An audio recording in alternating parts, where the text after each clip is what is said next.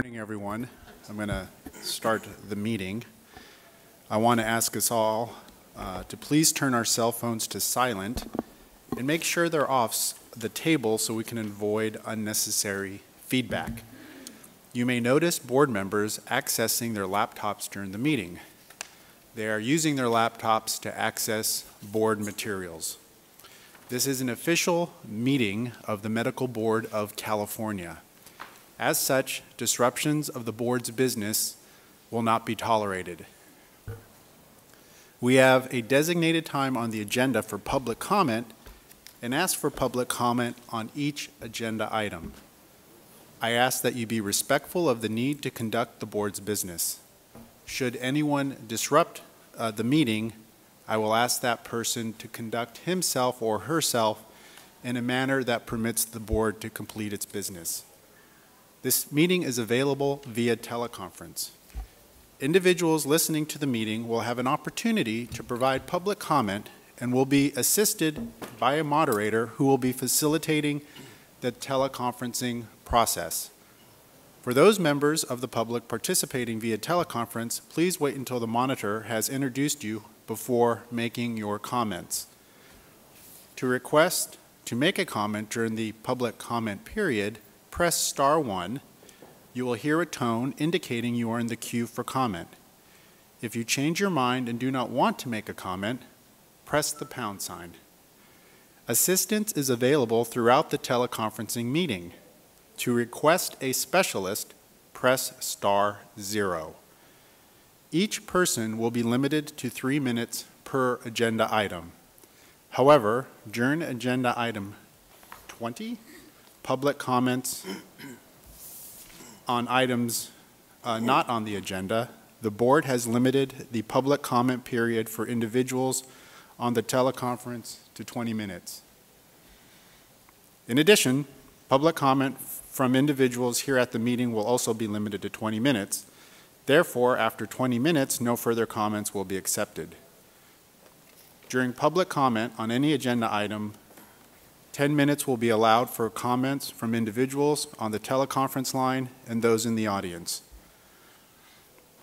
The board welcomes public comment on any item on the agenda, and it is the board's intent to ask for public comment prior to the board taking action on any agenda item.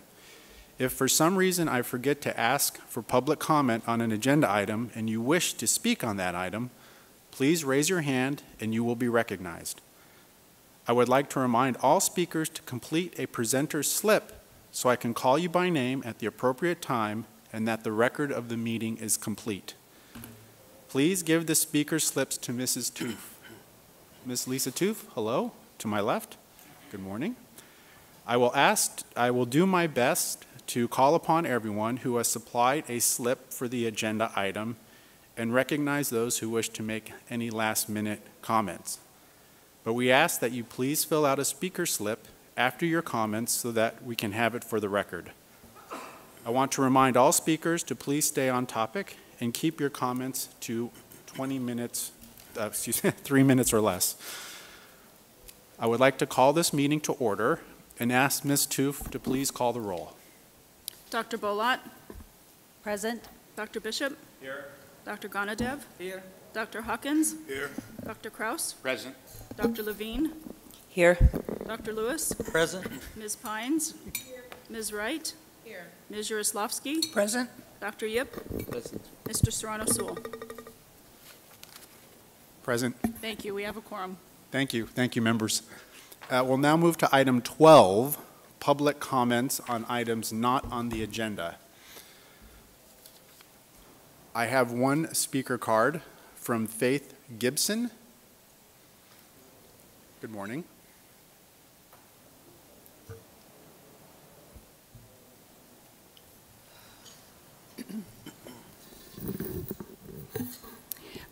My name is Faith Gibson. I'm a licensed midwife with this agency.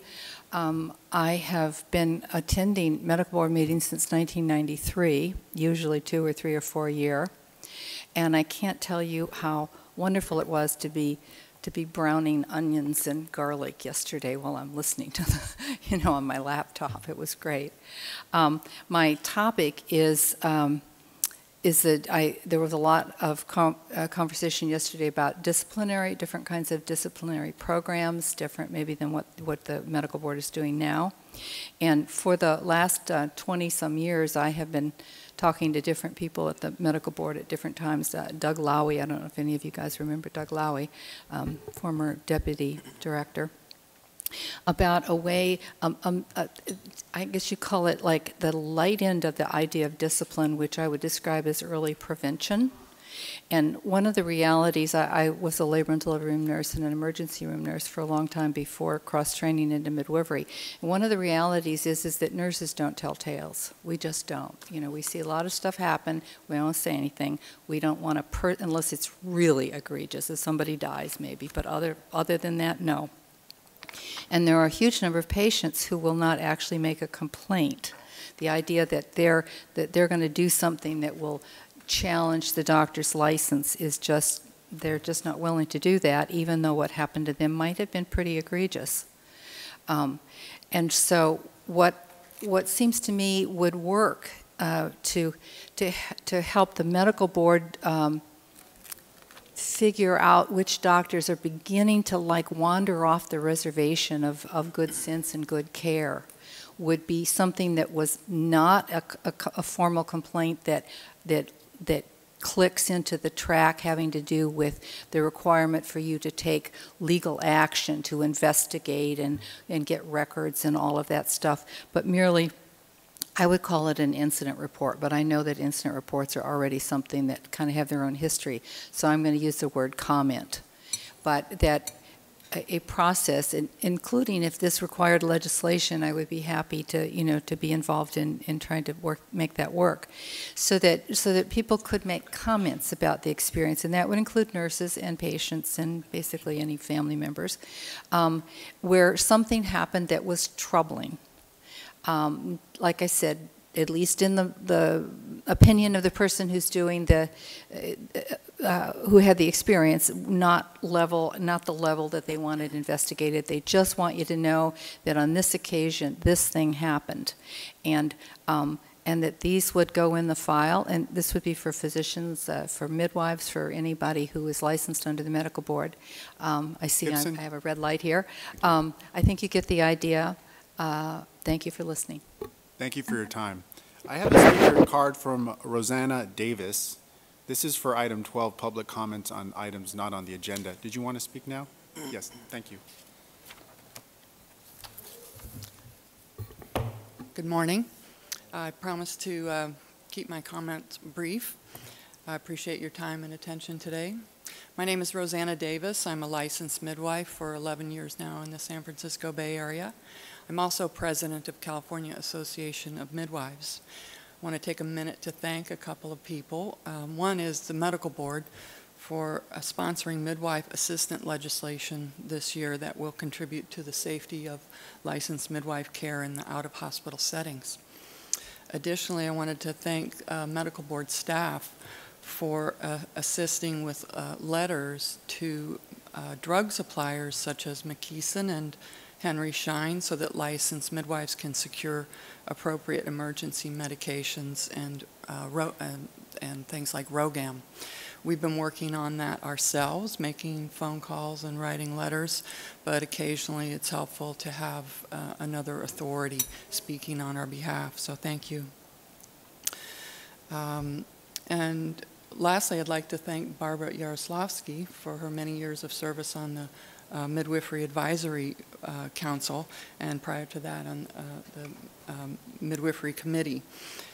She's been instrumental in bridging communication, and we appreciate her years of service. Thank you. And lastly, I'd like to share with you and the public plans that CAM has to implement a comprehensive quality care program for licensed midwives. I'm not going to go into the details of that today, but one aspect of it that you might find interesting is that it will include survey mechanisms for licensed midwives to receive feedback, not only from the patients on the quality of care that they provide, but also feedback from doctors, nurses, and hospital staff and EMS staff after a transfer of care from home to hospital. Of course, the overarching goal of a quality care program is continuous quality improvement. We feel that a critical element of such improvement would be getting feedback from other care providers. I welcome any follow-up questions, feedback, comments. I can be reached at president@californiamidwives.org. Thank you. Appreciate your time. Thank you for your comments. Are there any additional comments from the public on items 12? I don't see any. Are there any comments from the phone? Our first question comes from the line of Kenwood Gill, who is a physician. Please go ahead. Good morning, everybody. I'm a physician in Fresno, California. First of all, I want to commend Medical Board to make an effort towards making a process of registering for a Cures program easy. I believe this was a very good initiative taken, and the paperwork, I'll explain from my perspective that I've signed up for Cures September of last year, but I haven't submitted any required notarized copies of the license to get an online access into the program. My second comment pertains to FSMB, not in particularly about the agenda item being discussed, but in general about the time we've been giving to FSMB. In the past, multiple meetings.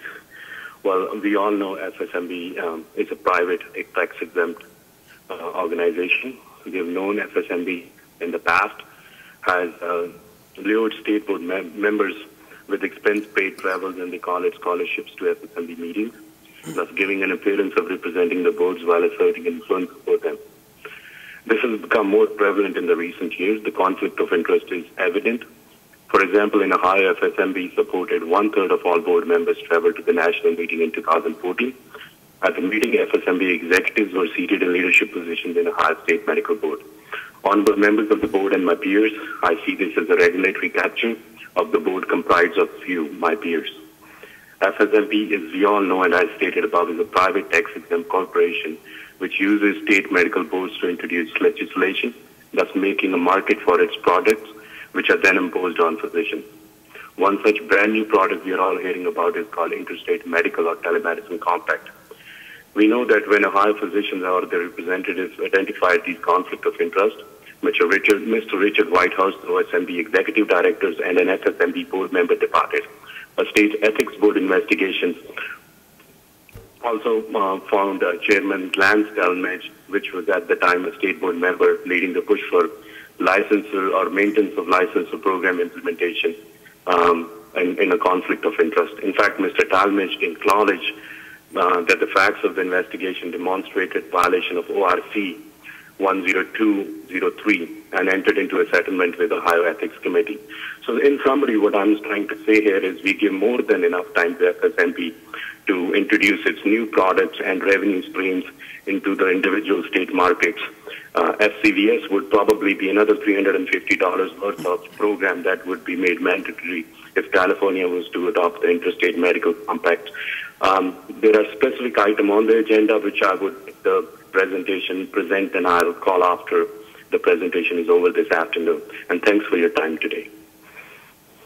Are there additional comments from the telephone? Our next question comes from the line of Susan Shinazi, no affiliation. Please go ahead.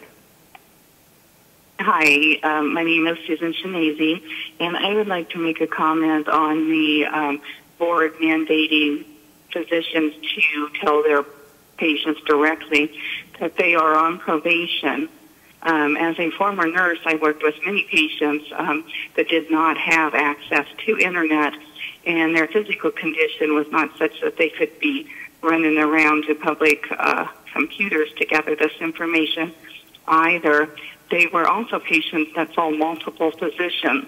So we're leaving out the sickest of patients, and I would like to ask the board to please consider every patient and allow them this information if your doctor is on probation so that they may make an informed decision. Thank you. Thank you for your comment. Are there additional comments from the telephone? At this time, sir, there are no further questions on the phone line. All Please right. continue. Thank you. Colleagues, just a quick update before we move on to agenda item 13. We continued item 6 yesterday for today, and that's discussion on physician wellness program, so we can hear from Dr. Gunderson, who is with us today. So we will now move to item 13, regulations, public hearing on physicians and surgeons licensing examination minimum passing scores. We'll start the hearing now. My name is David Serrano Sewell, President of the Medical Board. I will be presiding over these hearings. Today, we have 3 rulemaking hearings scheduled. So I do not have to repeat myself each time. Let me discuss the format that will be followed for each hearing. Then we will move into the 3 individual hearings. We ask that persons in attendance print their name on the roster at the room's entrance. If you wish to testify, please indicate on the roster sheet.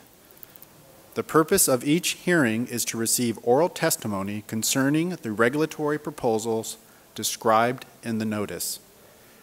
Regulations must comply with 6 legal review standards, which are: 1, necessity. Is there demonstrated evidence that there is a need for the regulation? 2, authority. Does the board have legislated authority to adopt the regulation? 3, consistency. Does the regulation conflict with other regulations or statutes? 4, clarity. Can the regulation be easily understood by those affected? 5, non-duplication. Does the regulation duplicate other regulations or statutes? And finally, 6, reference. Which statute does the regulation implement, interpret, or make specific? Testimony must address these 6 standards. Before we begin, I would like to briefly describe the procedures that will be followed for each hearing. The entire hearing will be tape recorded. Those persons testifying will not be sworn in or be cross-examined. All recommendations and objections will be considered by the board members. Responses to all objections or recommendations will be included in the final statement of reasons.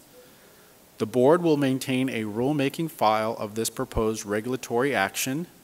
A completed copy of the rulemaking file will be available for review at the medical board's office in Sacramento.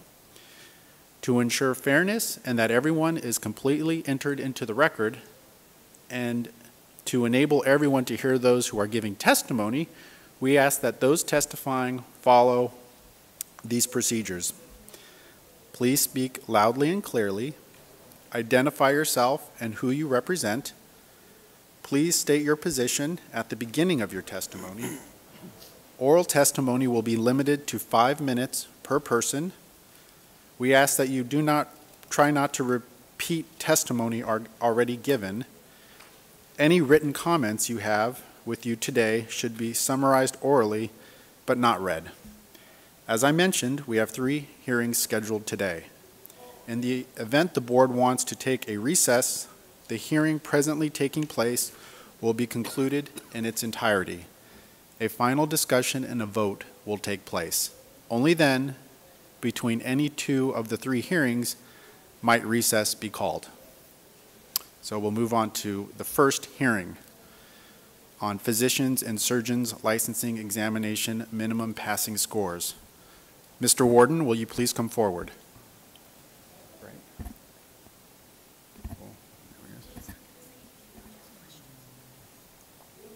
Good morning.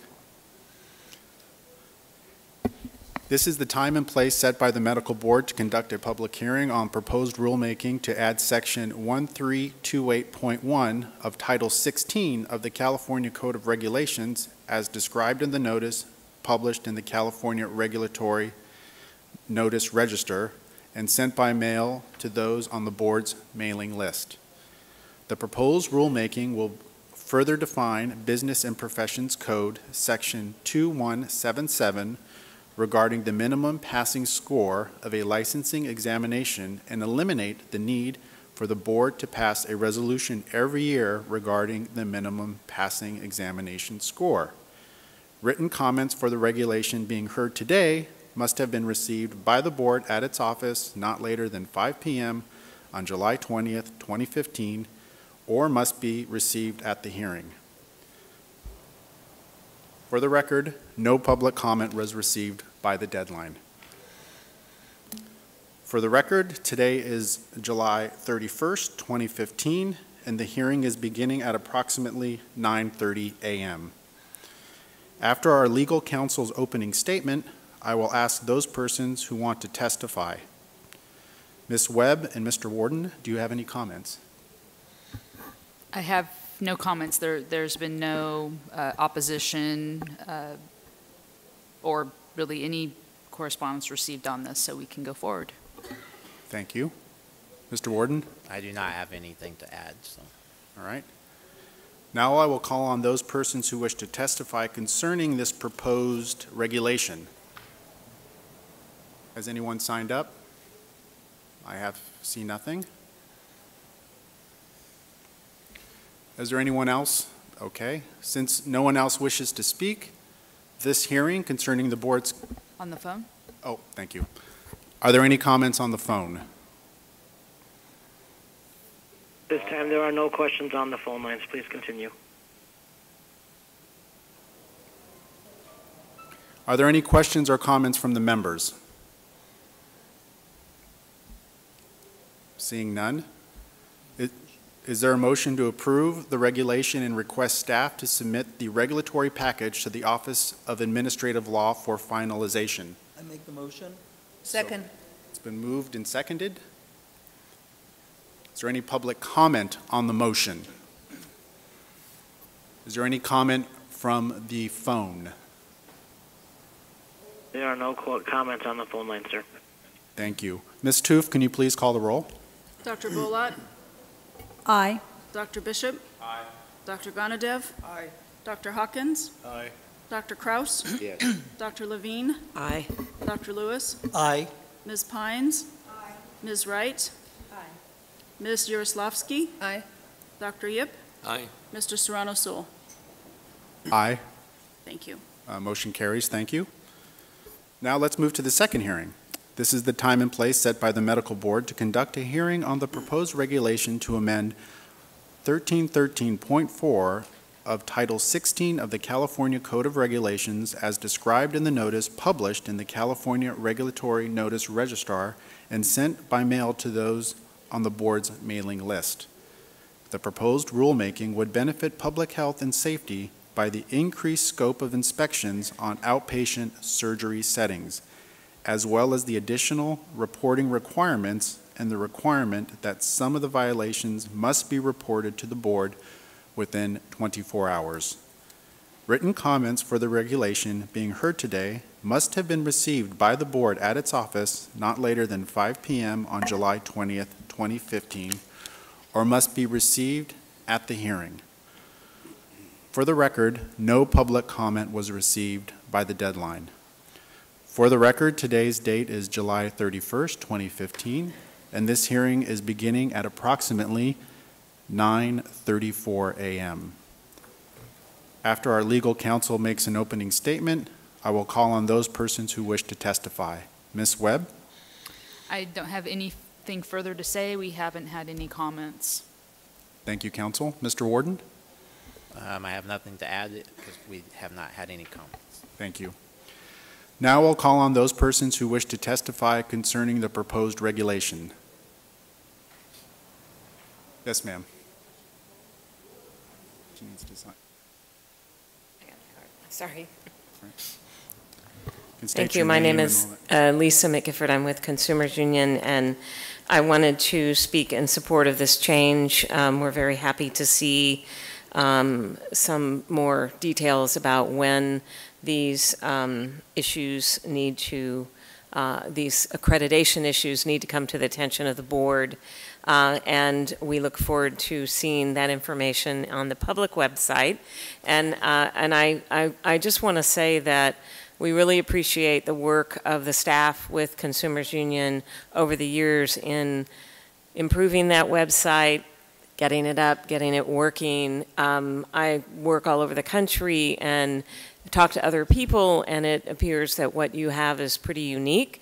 And I think it's even unique in California because people have brought to our attention that we don't have this kind of information for outpatient settings that are regulated by the public health department. So congratulations on that. And I might just say one more thing about this section involves transfers, and I know you're not amending that section, but we're beginning work on antibiotic resistance, and we're doing some work with CDC, and there's a report coming out next week, and a lot of it centers on facilities, hospitals, outpatient clinics, nursing homes, telling each other when they transfer a patient to them that when that patient has an infection, especially an antibiotic-resistant infection.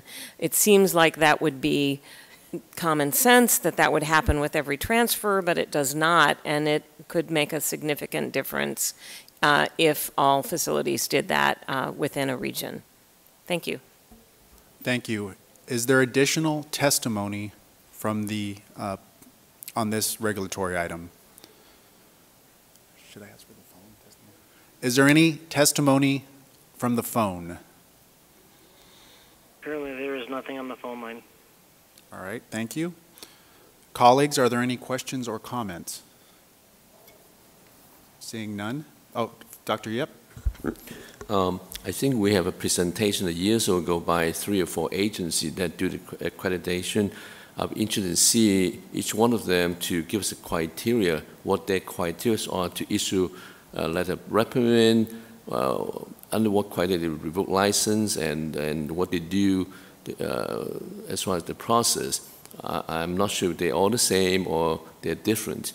And the good comment from the public that the transfer, the hospital, we do medication reconciliation. I don't think they do it in our patients. So those are information I think maybe staff can collect for us too. So. That's an excellent suggestion. Are there any additional comments, questions from the members? If not, is there a motion to approve the regulation and request that staff submit the regulatory package to the Office of Administrative Law for finalization? I so move. Second. It's been moved and seconded. Are there any public comments from the audience on the motion? Seeing none, are there any comments from the phone? There are no comments on the phone. Thank you. Ms. Toof, can you please call the roll? Dr. Bolat? Aye. Dr. Bishop? Aye. Dr. Gonadev? Aye. Dr. Hawkins? Aye. Dr. Kraus? Yes. Dr. Levine? Aye. Dr. Lewis? Aye. Ms. Pines? Aye. Ms. Wright? Aye. Ms. Yaroslavsky? Aye. Dr. Yip? Aye. Mr. Serrano-Sewell? Aye, motion carries. Thank you. Now let's move to the third hearing. Ms. Romero, will you please come forward? This is the time and place set by the Medical Board to conduct a public hearing on the proposed regulation to amend 1361 of Title 16 of the California Code of Regulations as described in the notice published in the California Regulatory Notice Registrar and sent by mail to those on the board's mailing list. The proposal would amend our regulations, among other things, as they pertain to license, status, definitions, and list of disclaimers and explanatory information the board may provide with information released on the internet. Written comments for the regulation being heard today must have been received by the board at its office not later than 5 p.m. on July 20th, 2015, or must be received at this hearing. For the record, no public comment was received by the deadline. Further, for the record, today's date is July 31st, 2015, and this hearing is beginning at approximately 9:40 a.m. After our council's opening statement, I will call upon those persons who wish to testify. Ms. Webb? I have nothing further to say. We haven't received any comments on these. Thank you. Ms. Romero? No comments, sir. We have no additional comments. Thank you. Now I would like to call upon those persons who wish to testify concerning this proposed regulation. I see no members of the audience that wish to provide testimony. Is there any testimony from the telephone?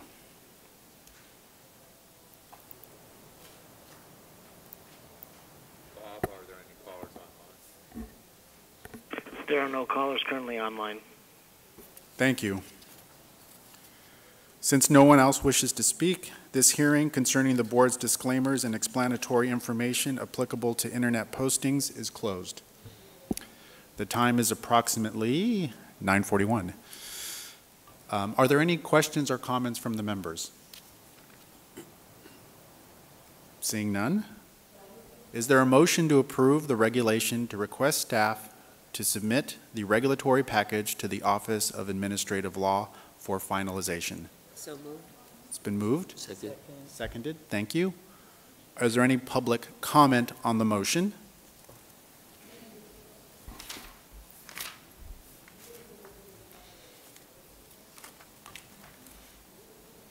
Julie D'Angelo Falmouth from the Center for Public Interest Law. I just wanted to submit a slight technical correction. I believe, Mr. Chair, you said that this rulemaking proceeding was to amend Section 1361, but it's actually 1355.35. Thank you for that. That's all. Thank you, Julie. With that correction so noted, I assume the motion stands. Is there any additional comment from the audience? Seeing none, are there any comments from the telephone? No, sir, there are no further questions on the phone. All right. Ms. Toof, please call the roll. Dr. Bolat? Aye. Dr. Bishop? Aye. Dr. Gonadev? Aye.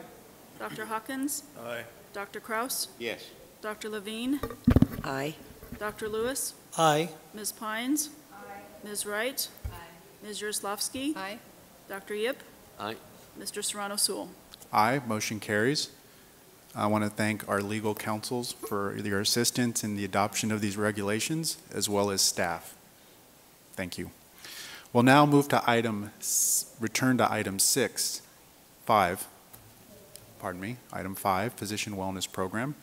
Is Dr. Gunderson here? Hello. Just take a moment to set up. This is a continuation of our discussion yesterday. Dr. Gunderson's CV is listed in the board package on this agenda item. Please take a seat. Thank you. So there's no need to go over it other than she's a respected and expert on this subject matter. Thank you for joining us today. Okay, Mr. Sewell and members of the Medical Board of California, thank you very much for your time today. And I wish I could say I was in control of the airlines, but I'm not, and I had a 24-hour delay in getting here, and I appreciate you indulging that. Again, my name is Doris Gunderson. I'm a psychiatrist with added qualifications in forensic psychiatry. And I've been with the Colorado Physician Health Program for about 15 years, and in the last 5 years I've served as the medical director. Currently, I'm also the president of the Federation of State Physician Health Programs, which is a national umbrella organization over all the different physician health programs in the nation. And I think, you know, one phrase we use internally, which I think is very important for you to hear too, is if you've seen one PHP, you've seen one PHP.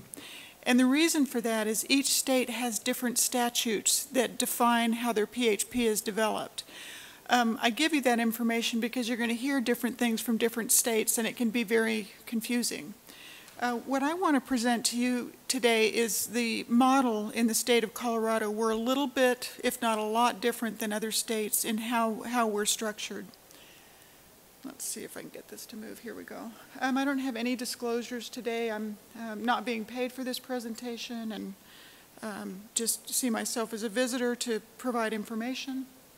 I want to talk a little bit about our mission statement, our program development, our funding history, which I think is very important information for you today, our relationship with our medical board, our clinical structure, and some of the services we provide to physicians, and not just physicians, but hospitals, the medical board, the Attorney General's office in Colorado.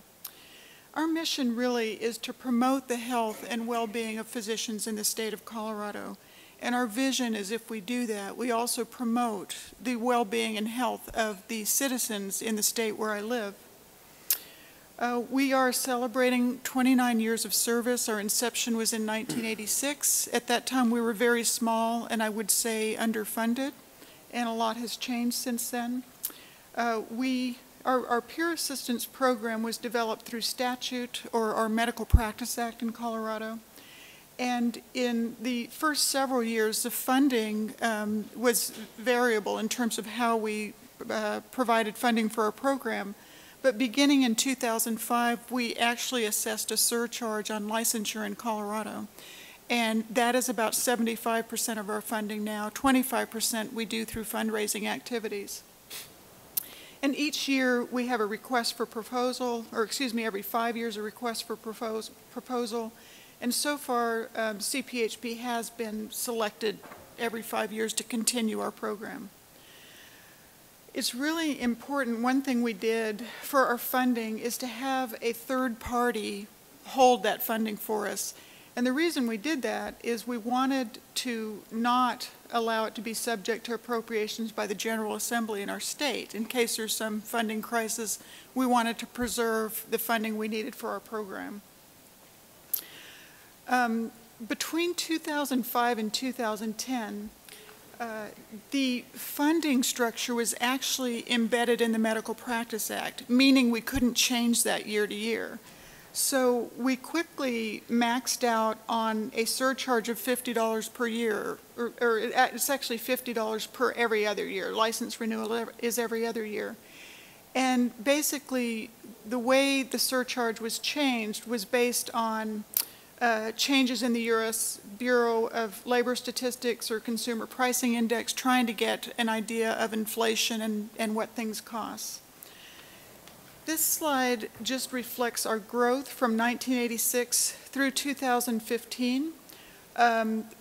We, at any one time, monitor about 500 physicians and physician assistants, medical students, residents. Every year we see about 350 new participants come to our program for evaluation. Some of them are monitored after that, some of them do not require monitoring. Between 2005 and 2010, we really had a lot of growth. Our average caseload increased by 70%. Our new referrals increased by almost 90%. And our educational efforts or requests increased by about 85%.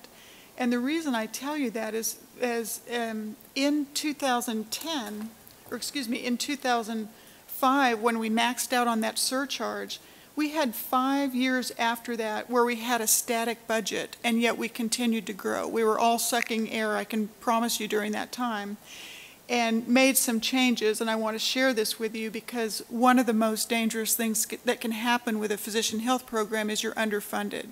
Don't do it if you don't fund it well, because it's not going to survive. You can't protect the public unless you have adequate funding. So the sunset happened in 2000, and at that time I was the new medical director, and we also had a new executive director.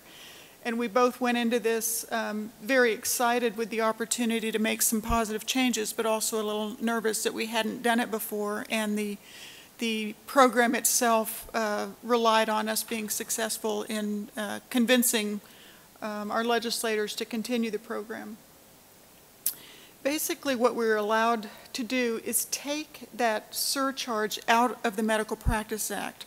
So the medical board had the possibility each year of reassessing the surcharge. We weren't waiting 5 or 10 years for this sunset of a Medical Practice Act. And we also were able to differentiate between the surcharge on a physician and a PA, recognizing that physicians typically earn more than PAs, and we wanted to have a fair assessment for PAs so they weren't overpaying and weren't overburdened financially by that. The other thing we did is, let me see, it's on this next slide. Our program was continued. We had some success in developing a safe haven agreement, and I'll tell you more about that.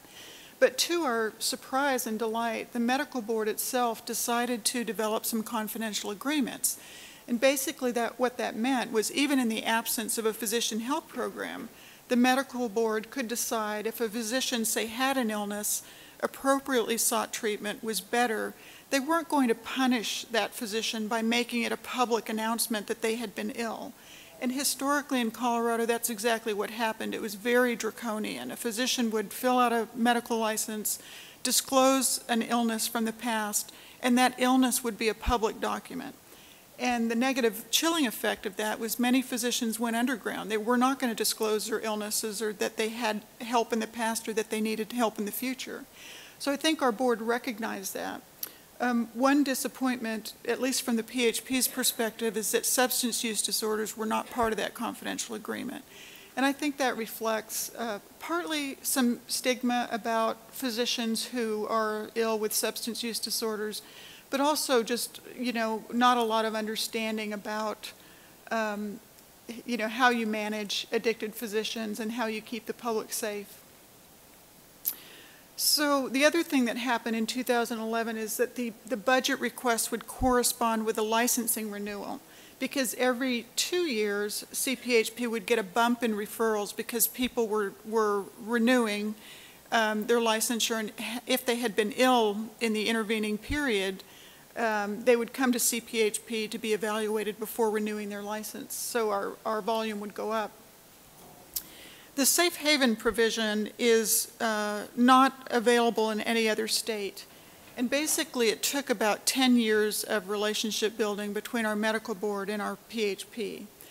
And I think what was recognized over time is, one, that our PHP was not hiding back bad doctors. We were not blindly advocating for physicians. We're consumers as well. I'm a patient, and I don't want unsafe practitioners out there. But we did recognize that if physicians have a safe place to go where they are afforded privacy and confidentiality about their health care, they're more likely to come forward on a voluntary basis. They're more likely to come early in the course of their illness. Whereas with complaint-driven processes, by the time a regulatory agency is aware of a physician that may be performing badly or is ill or has negatively impacted patients, that's end-stage illness. Those are the addicted physicians who are dependent and withdrawing in the workplace or diverting drugs from the workplace. So I think our medical board recognized that if we can get people in early, we protect the public and we preserve society's resource, which is a physician. We also, I think, all agreed that punishing ill physicians doesn't make them well and doesn't protect the public. CPHP is a 501c3. We're an independent nonprofit organization. I think it's important to share with you that the individuals at CPHP working there clinically or administrative have no immunity. And years ago we thought about maybe we should go for immunity because, it's a high-risk game. If things don't go well for a physician, they may sue us, and they have. But we decided we didn't want that immunity because we want to be very careful in terms of how we make decisions, and we want to be conscientious both to the medical board but the physicians we serve.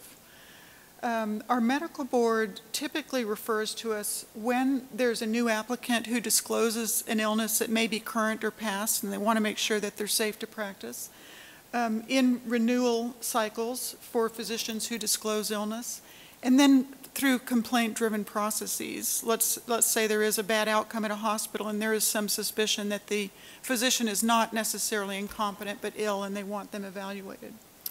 As it stands now, about 80% of the 500 physicians we monitor at any one time are under the safe haven provision. 80% the medical board is not aware of at all. And I know as a regulatory agency, that sounds very scary to you. How can we not know about, 400 plus physicians? But the 20% or so that the board does know, these are physicians that we could not monitor very carefully without having the heavier hand of the medical board to insist that they comply with our recommendations. And so those physicians are ones that had already come to the medical board's attention or that we reported to the medical board because they weren't compliant. We were concerned about the public safety and we needed that leverage to get them into compliance. I think it's important to understand that we have separate missions, but we have overlapping goals. And that includes advocacy for patient safety and physician health.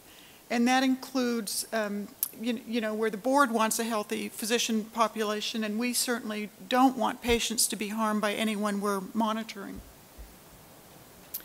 I think our goals obviously are patient safety, and, you know, we advocate for physicians to be well and practice again and restore their careers, but we don't blindly advocate. And if a physician is not well, we're not going to let them practice. I want you to hear that up front. And again, I want to say I'm a consumer.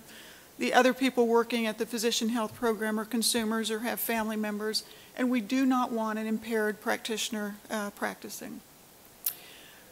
We also know that healthy physicians promote healthy practices. And what I mean by that is if physicians are taking care of themselves, they're more compelled to share that good healthy habit practice with their patients. And I can think of two instances of physicians I've worked with. One physician smoked tobacco, and he was very shame-filled about that and embarrassed, and he acknowledged to me that as long as I'm smoking, I really can't counsel my patients about smoking cessation because I feel hypocritical. And eventually he was able to stop smoking.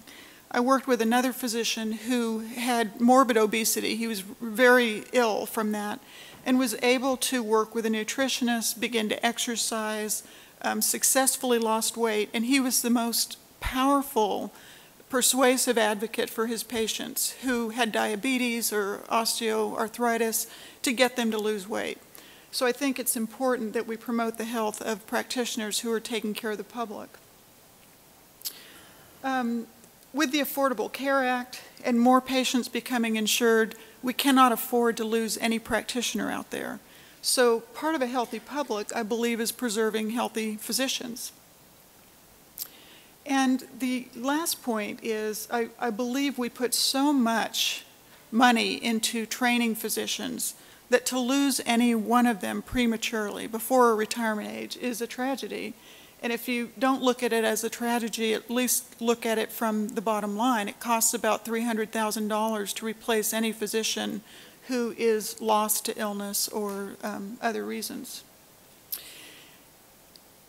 I have a very good relationship with the medical board in Colorado, but there are inherent tensions, and we don't see that as a bad thing. If there's too much tension, that's a bad thing because we're not communicating or there's something that's being misunderstood. If there's no tension, I would say we're colluding and we're missing something. There has to be a healthy degree of tension. And of course it has to do with, you know, our role to advocate to rehabilitate physicians and the medical board's role to protect the public at all costs. And early on, as we were trying to develop our alliances, there was a lot of paranoia on both sides. And we thought the board was heavy-handed and punitive and draconian and really beating up on doctors. And our medical board really thought we were hiding bad doctors. And so over a 10-year trajectory, we really got to know each other well and learn that that's not the case at all, that we had more in common than we had differences. I'm going to skip some of this. There's also just a difference in how we communicate. With the Attorney General's office in Colorado, cases are developed from a legal perspective. And again, about public protection, whereas at the PHP we're thinking clinically. This person has a disease that needs treatment so that we can restore their health and get them back to practicing. So we've had to work over the years about kind of translating for each other what our goals are and how in fact they are the same, but through a different process. It's also important, I think, to recognize that illness is not synonymous with impairment, and for a long time our programs were referred to as impaired physician programs. Well, the physicians we're seeing are generally not impaired, and if they are, they're not practicing. And there's been a lot of focus on addiction. In Colorado, about 10% of the physicians we see have substance use disorders, and 90% of the physicians have all kinds of other things. 25% of the physicians we see have serious mental illnesses. Burnout, major mood disorders, major anxiety disorders. Another 10% have physical ailments. And I think as we see an aging population, we have to consider that. For example, I monitor physicians who have Parkinson's disease, multiple sclerosis, and they may be well now, but because the illnesses are progressive, we provide kind of a risk management oversight for them. And when we start to see changes, we may have to ask them to have their practices accommodated, and unfortunately, sometimes they have to stop practicing. Interestingly, we also see about 17% of our pie are physicians with behavioral problems. And this is relatively new. I think you're all familiar with the Joint Commission's Sentinel event, looking at disruptive behavior as a sentinel event. And I think that makes a lot of sense because it can disrupt the whole healthcare team, intimidate people so that patients aren't getting what they need. And what we're finding in Colorado is these physicians who are sometimes labeled as disruptive physicians, about a third of them actually have an underlying illness that drives the behavior. About a third of them have some type of serious psychosocial stressor, a bankruptcy, a malpractice suit, a divorce, an ill child, that's distracting them and reducing their resilience so their behavior is not at its best. And about a third of those physicians have no illness or no major stressor. They just need to be taught how to play nice in the sandbox. They really need interpersonal coaching. But about 17% of the physicians we see have behavioral problems. And we think this is partly because of the changing landscape. More physicians are being employed, certainly used to being autonomous and having more authority than they do now. But it's a cultural shift, and it's changing, and I think that will get better over time. I would say that if you have a physician health program in your state, the PHP needs the medical board and the medical board needs the PHP. I think we serve purposes for each agency. The way we've developed our relationship is really just to have a lot of meetings between the president of the medical board and the executive director, between the different panels, between, we have task forces to talk about language in our reports. We have meetings to discuss particular cases that are problematic, where there's misunderstanding or concern. But a lot of communication is very, very important. Just briefly about our structure, we have a board of directors, the majority of which are physicians, but we really welcome public members too. I think we need that out-of-the-box perspective. I'm the medical director, Sarah Early is our executive director. Unlike most PHPs in the country, we have an in-house team of experts to do our fitness for duty evaluations. We have 6 associate medical directors and 4 master-level clinicians. The clinicians are actually employed full-time. And basically, together we bring a lot of expertise to the table to make clinical decisions. We like this model because we think we have more control over the quality in terms of the people we bring in to do the evaluations, versus relying on people in the community that we may not know very well to do these evaluations. This is a busy slide. It shows the programs we serve, both medical schools, all the training programs, and all licensed physicians and PAs. Again, most of our physicians self-refer. There may either be considered voluntary referrals that come from medical schools, family members, attorneys, hospital administrations. We provide clinical evaluations that are free to the participants. The only thing that's not free is if they need a more extensive evaluation. For example, if there's cognitive impairment, neuropsychological testing, we cannot provide. It's prohibitively expensive. That will fall on the participant. Or any kind of physical examination, imaging study, laboratory work we don't do in-house. In addition to those health evaluations, we provide treatment recommendations and referrals. And we are very careful to keep a referral list of providers in the community that understand the difference treating a physician versus someone in the general public. It's a little trickier with the power differential. We want to make sure that they have the requisite expertise, and that includes any residential programs that we refer to. We provide a lot of documentation for credentialing bodies, for return to work letters, especially if there is an accommodation that's needed. We support families, especially when physicians are away at treatment. Some physicians go away for 90 days or even 6 months if they're real ill. So we meet with families, we educate families while their loved one is away.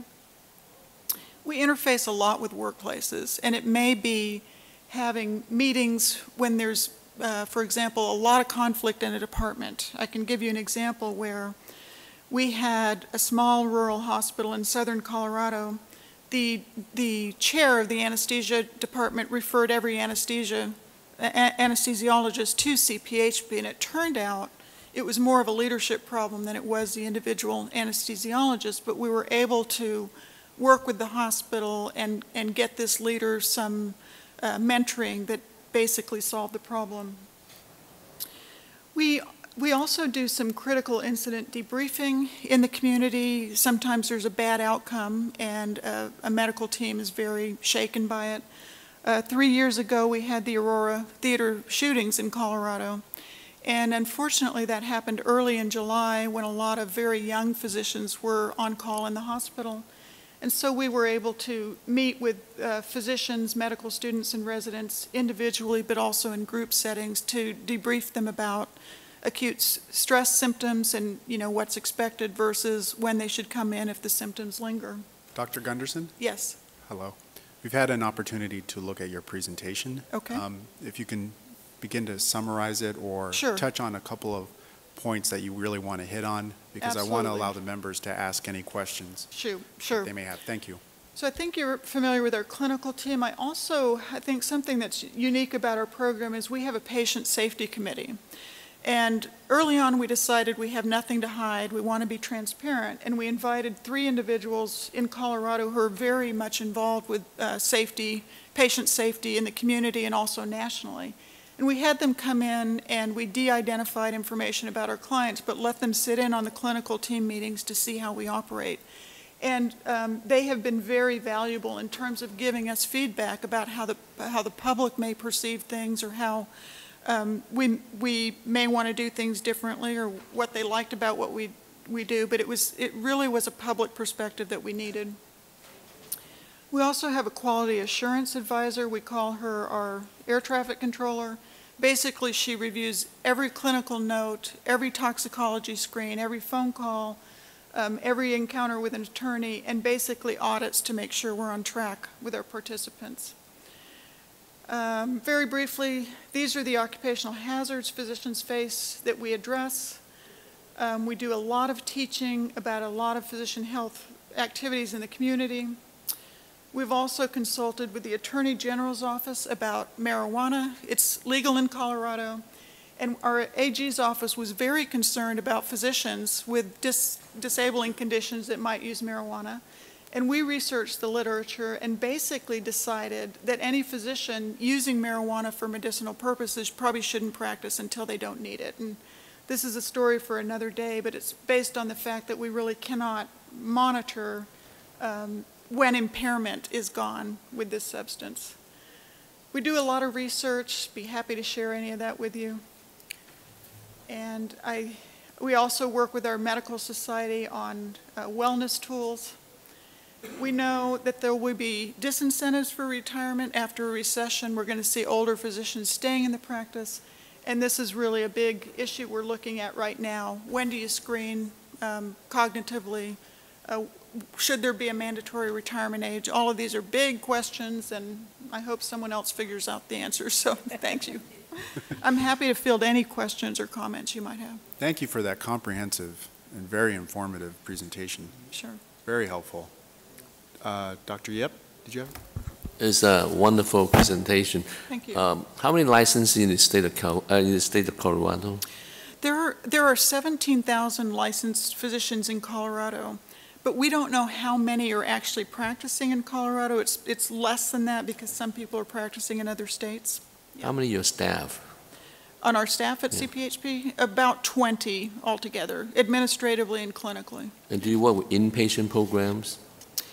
Do we? Well, like some physicians may need to be inpatient rehab. Do you work with them too? We refer to inpatient programs. There's one in Colorado that has a professionals program, but many of them are throughout the United States. And they change depending on the quality they're delivering. We may refer, we may not, depending on, you know, what we're seeing. Thank you. Dr. Kraus? Yes.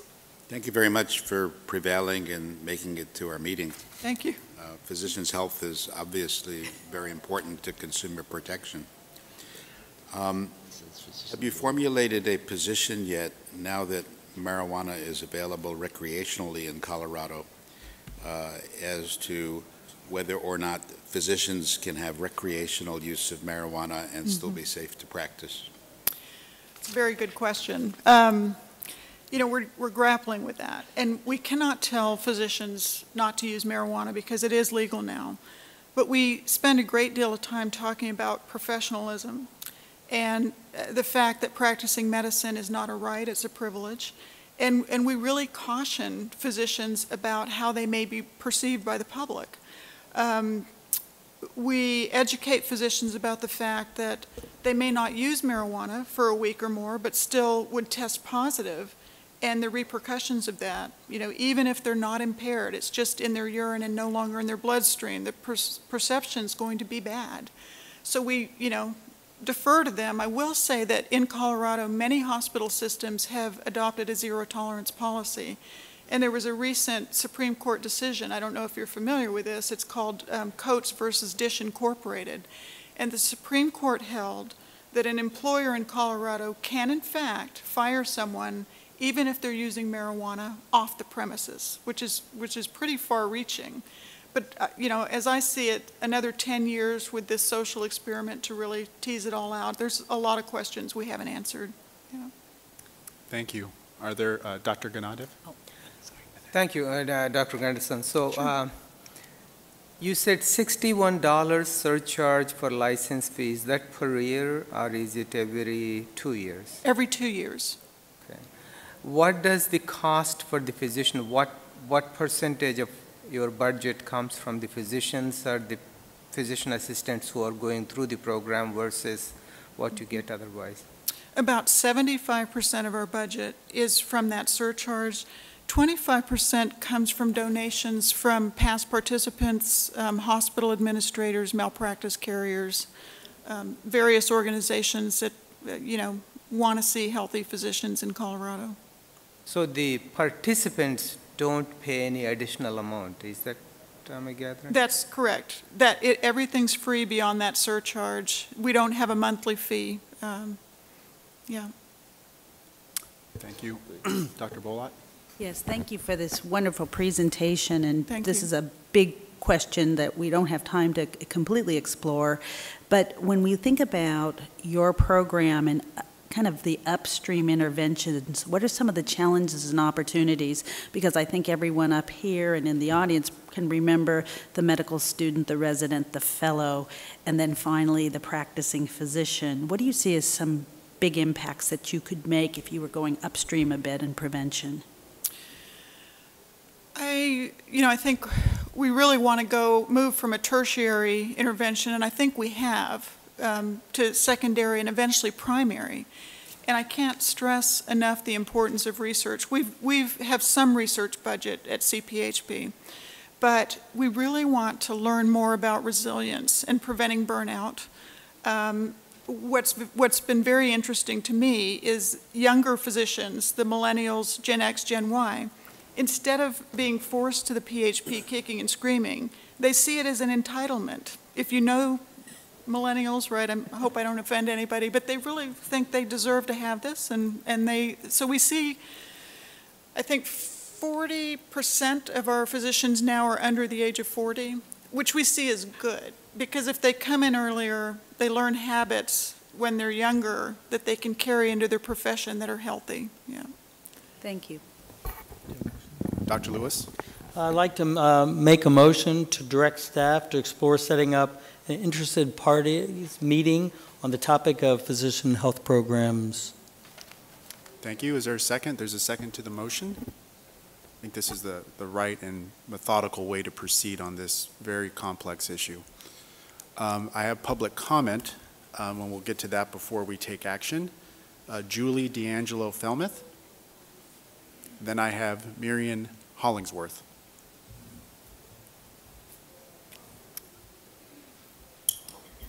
Good morning. Good morning. Julie D'Angelo Felmuth from the Center for Public Interest Law. As I mentioned yesterday, I audited your former diversion program in 2004 when I was the Medical Board Enforcement Monitor, and I misspoke. The chapter on the diversion program in my 2004 report is chapter 15, not 13. In that report, we debunked a lot of claims that we heard back in 2004, and we actually heard some of them again yesterday. No participant in a physician health program has ever injured a patient while in the program. The truthfulness of that statement, which we hear all the time, cannot be proven or even probed because participation in diversion is usually confidential. Nobody knows who's in diversion. A lot of programs, including the Medical Board, would tout a success rate. 75% of the people who enter this program complete it successfully. But no program has ever, and no study has ever tracked any participant, those who graduate successfully or those who flame out unsuccessfully after they complete the program. So no program knows whether it has ever been effective in actually assisting physicians to recover from substance abuse or whether it has adequately protected patients. We must have confidentiality in order to encourage self-referrals. That is a fairly bogus statement in the California experience. Doctors do not self-refer into diversion to kill time on a bad day. They self-refer in order to beat a piece of information that they know is coming to the med board. A DUI arrest, a complaint from a patient or a spouse. They self-refer in order to take advantage of the benefits of that classification under the prior law. We're the best. As Ms. Robinson told you yesterday, the representatives of many other state diversion programs are all extremely passionate about their programs. But I will warn you that most other state diversion programs have never been independently, externally audited, like yours was 5 times. We have no objection to the concept of recovery or rehabilitation. But translating those concepts into a nuts and bolts, on-the-ground program that actually is demonstrably effective in assisting physicians and in protecting patients is extremely difficult, and I don't think Dr. Gunderson would disagree with that. If you are as interested in pursuing this program or this proposal as you seem to be, I will tell you in the spirit of full disclosure, the requirements that we have consistently insisted upon since your program was abolished in 2008. Any such program must stringently adhere to the Senate Bill 1441 uniform standards. Any noncompliance with the program contract must be immediately reported to the medical board, and the participant must be removed from practice. We would have a 2-strike policy because entering diversion is already strike 1. You're being given a second chance. 2 strikes, strike 2, any noncompliance, you are out of the program. Any new program created in California cannot be controlled by the same organizations or the same individuals who were connected to the old diversion program which failed. Please conclude. That has been attempted in the past, and that is a huge reason why the proposals were not accepted. And the performance of the program must be externally audited every 2 years. Thank you very much for your attention. Thank you, Ms. Felmuth, for your comments. Marion Hollingsworth?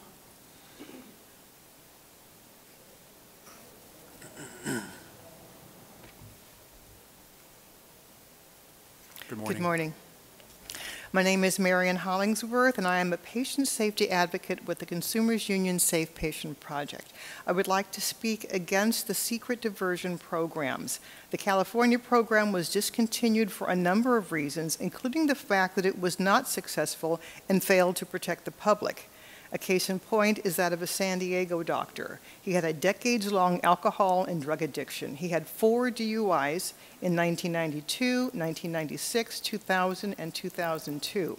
There was never any discipline from the board for any of these DUIs, but after the last one in 2002, he entered the board's secret diversion program, of course, while keeping his license and performing surgeries. He relapsed twice during that time that he admits to, saying he usually was able to fool the biotest by freezing clean urine and using that for the test. He also dropped out of 2 other rehab programs.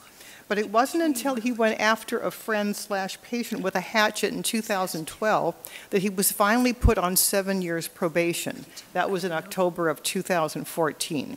He violated the terms of his probation when he tested positive once again after just 5 months on probation. This was in last March.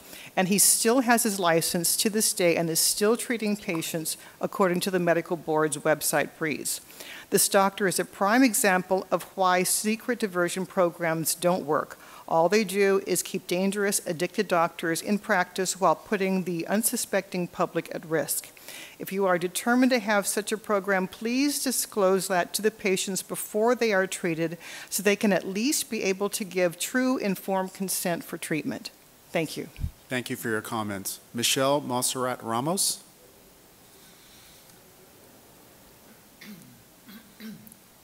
Then I have Lisa McGeffert. Good morning. My name's Michelle Monserrat Ramos. Back in 2003, a young political leader entered an LA hospital, never to walk out again. He was the vote director for the Democratic Congressional Campaign Committee, the DCCC, a director at the National Association of Latino Elected and Appointed Officials, NALEO. He consulted and worked with elected officials across the state and throughout the Southwest. Lloyd's doctor was addicted to crack cocaine. His arrest record spanned a period of 10 years, all while he held a license to practice medicine in the state of California. Lloyd was not his only victim. A man was harmed before Lloyd. He suffered infection and a foreign object left in his body. A minor child was harmed a month after Lloyd died. There were other victims. Lloyd and the other victims had no right to know that their doctor had a serious drug addiction which directly impacted their care. There was no safe place for Lloyd. He is now dead. I checked the medical board website before Lloyd's surgery. Lloyd's doctor's profile was clear, and it was far from clean. It was your job to provide me, the public, with the background information you had on this physician. You were appointed to this board to not rehabilitate physicians. You are here to protect California consumers, California patients. Please remember that. No to diversion, yes to patient safety. Patients' lives mattered, Lloyd's life mattered. Thank you. Thank you for your comments. Lisa McGeffert.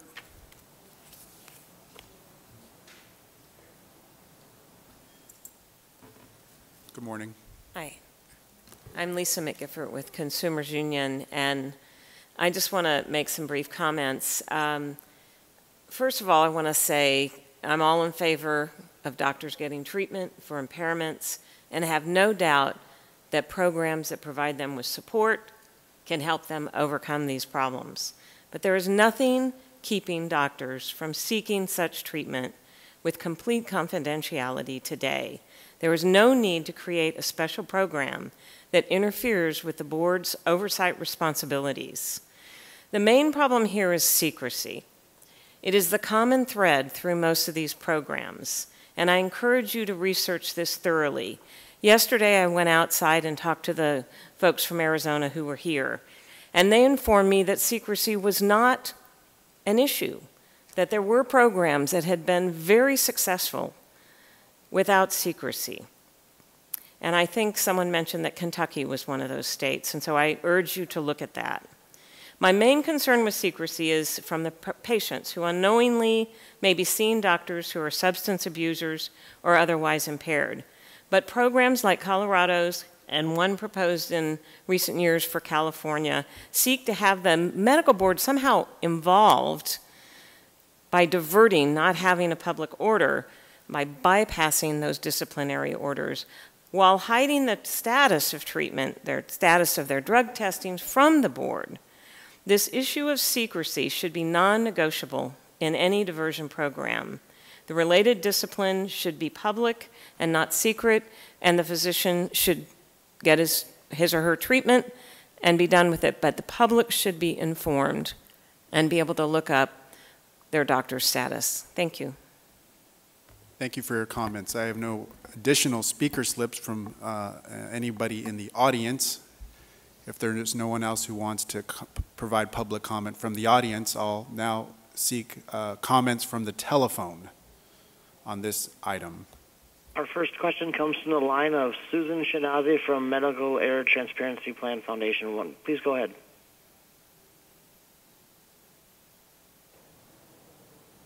Ms. Shinazi, your line is open. Please go ahead.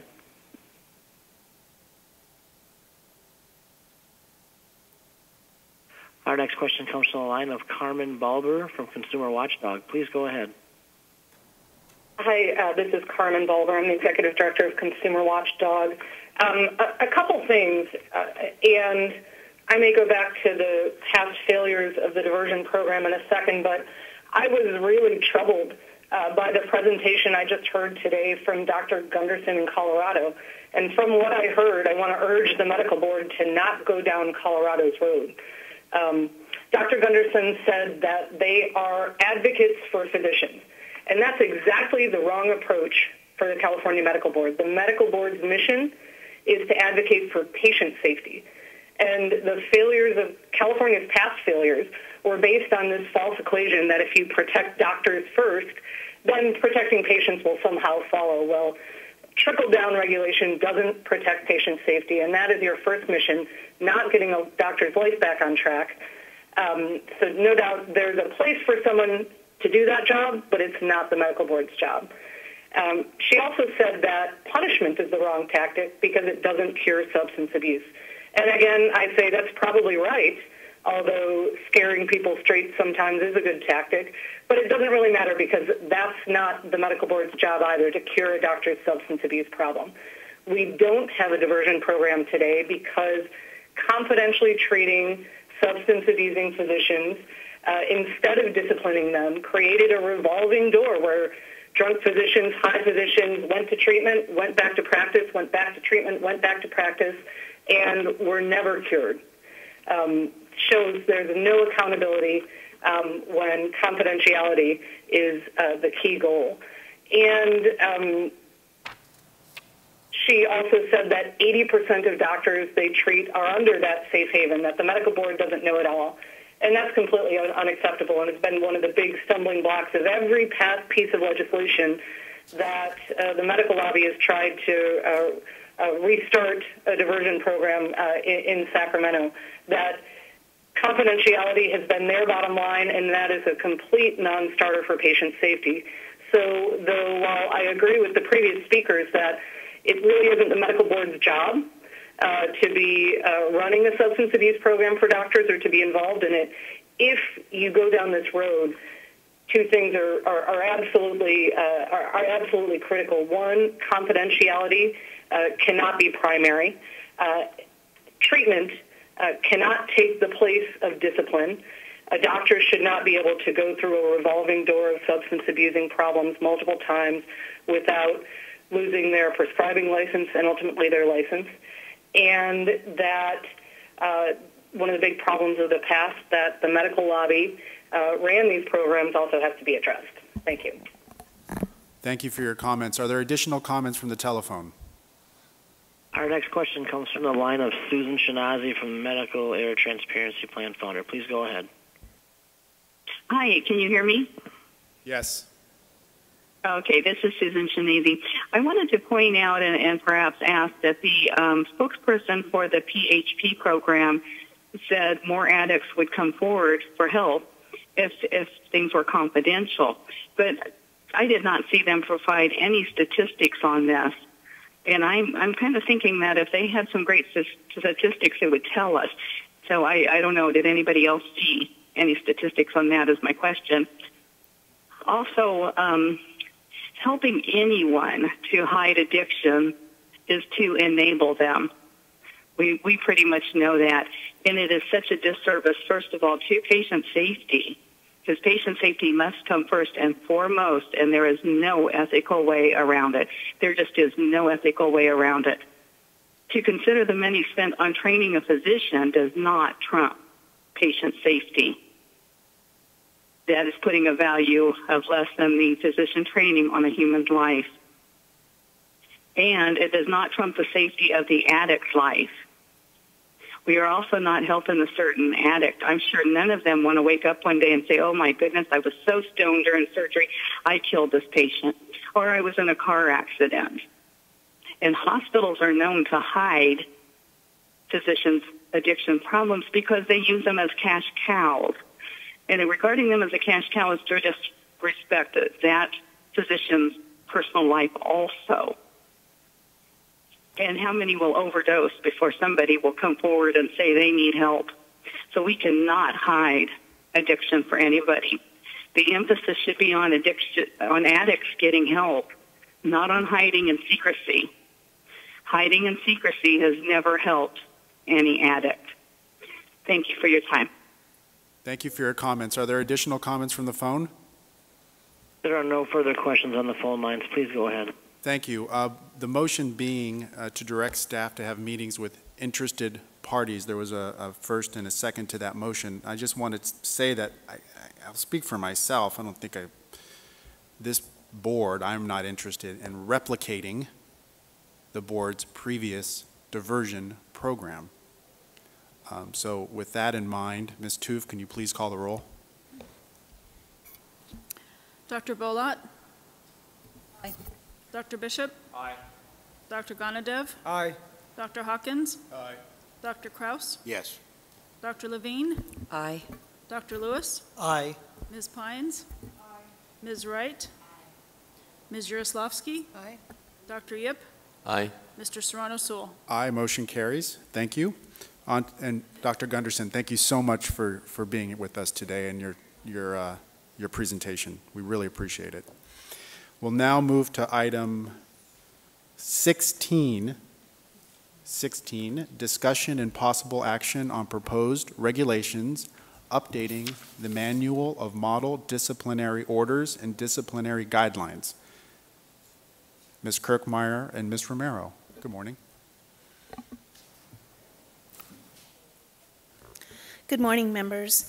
As the board may remember, in July 2014, enforcement staff proposed several edits to the board's disciplinary guidelines. Staff intended to schedule a regulatory hearing. However, due to the SB 1441 regulations going through the regulatory process, staff had to wait until these regulations were finalized. As you are aware, those regulations finally were approved, so now we can move forward. Since the board's approval, though, we have actually found several other changes and edits identified in order to either clarify the disciplinary guidelines or to make necessary changes. In your board packet, under tab 16, on pages BRD 16-1 to 16-19, you will find the changes being recommended for approval today.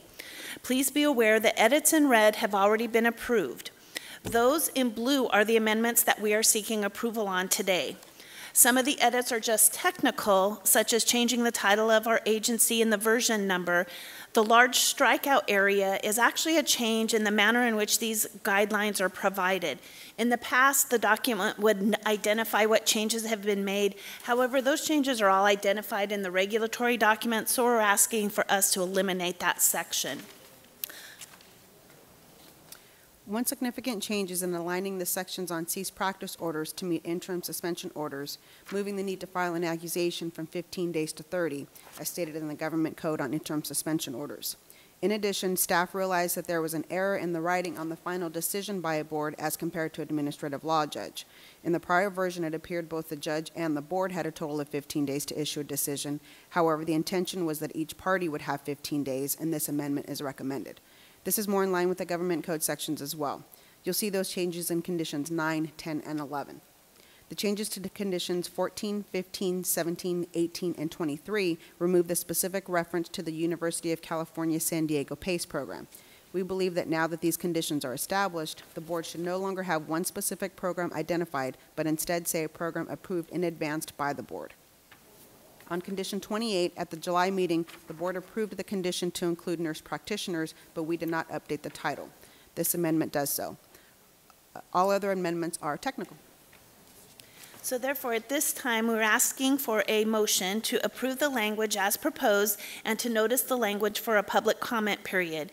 In addition, we are seeking a motion to set this regulatory hearing for the October board meeting. So moved. So moved. Been a motion and a second. There's been a motion and a second. Thank you. Members, any comments or questions? Dr. Levine? Just a question. Adding advanced practice nurses to PAs, it seems to me a different or technical way to do this would be to stipulate rather than categorical categories of people, say any allied health professional who requires physician supervision, such as, but not limited to, PAs, advanced practice nurses. There are other categories of healthcare professionals who operate under protocols or whom physicians supervise that might fall into this category, and I wonder if that's not the real intention of the change. The problem is that if you didn't limit it to those two, you would be looking at RNs. Would you want to stop them from supervising RNs, medical assistants? Who else would I'm thinking of others that are in there. We're talking about more of the high-level entities that can practice on their own. I know what you're saying, because there might be, I don't want to miss a category, but I don't think we can go as broad as other allied health. So pharmacists can do certain things under physician protocol, right? But they're not supervised, are they? Well, they have protocols in place that the pharmacy board put in place, I believe. Right, but there is a signature to the, maybe this is a conversation for, I don't want to hold this up. Okay. But I think we ought to think through. Okay. Are there other categories of supervisory behavior, either directly or indirectly, through signing off on establishing protocols under which allied health providers provide care that might need to be considered for a future? Well, and it might be allied health provider. Yeah. If we use the word allied health provider, and I'll check with legal counsel, that might actually work because a nurse is not an allied health provider. So I don't think. I would not recommend changing the language at this time, and also advise that there is some danger in the physician's functionality if we're overbroad, because a physician in his or her daily practice has some supervision over scribes and medical assistants who in and of themselves don't have any prescribing authority. The real intent, I believe, is to avoid a circumstance where a PA working with prescribing authority with physician supervision may not be appropriately directed. But we don't want to prevent a physician from having any supervisory role. So I'd be in favor of leaving today's language as it is, but to consider whether or not we need to add other categories without being overbroad. Thank you. Are there any additional comments from the members? Seeing none, are there any comments from the audience? Ms. Romero. Good morning, Gloria Castro, Senior Assistant. It's okay. I know who you meant. Gloria Castro, Senior Assistant Attorney General for the Health Quality Enforcement Section. Just to clarify, our section would recommend leaving it as written. Our issue mainly in stipulations is to be able to limit the ability of a physician to supervise a nurse practitioner furnisher that in their own right sometimes can prescribe, as like PAs who are under protocols as well. Generally, we can get a stipulation from a physician if there are any issues with medical assistants or respiratory care therapists or other subsets of practitioners that may work in tandem with the physician in a medical practice. So from time to time, if that's the issue, that we don't want a physician to supervise medical assistants because maybe he or she tries to date them or is doing something very unsavory, we will put it in a step and make it a part of what is required during the probationary period. But our main concern and goal from my perspective is to make sure that if we're putting a physician on probation for prescribing issues, that they also not be able to supervise other people who can prescribe as well in their supervisory capacity. That's the only comment I wanted to make. Thank you. Thank you. Thank you. Are there additional comments from the audience on the motion? Are there any comments from the phone? There are no comments on the phone, sir. Please go ahead. Thank you. Ms. Toof, can you please call the roll? Dr. Bolat? Aye. Dr. Bishop? Aye. Dr. Gonadev? Aye. Dr. Hawkins? Aye. Dr. Kraus? Yes. Dr. Levine? Dr. Lewis? Aye. Ms. Pines? Aye. Ms. Wright? Aye. Ms. Jaroslawski? Aye. Dr. Yip? Aye. Mr. Serrano-Sewell? Aye, the motion carries. Thank you. Dr. Watson? We're going to, hello, good morning. We're going to move to your item if you're ready.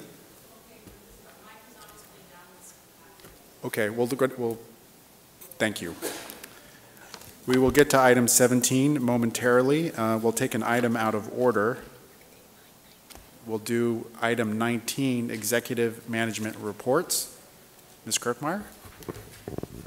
Okay. Good afternoon. Ms. Toof is passing out the information on the orders, and so I would like to actually begin by asking for a motion, once those are handed out, to approve the orders following completion of probation and orders for license surrender during probation. Is there a motion? So moved. So moved? Seconded?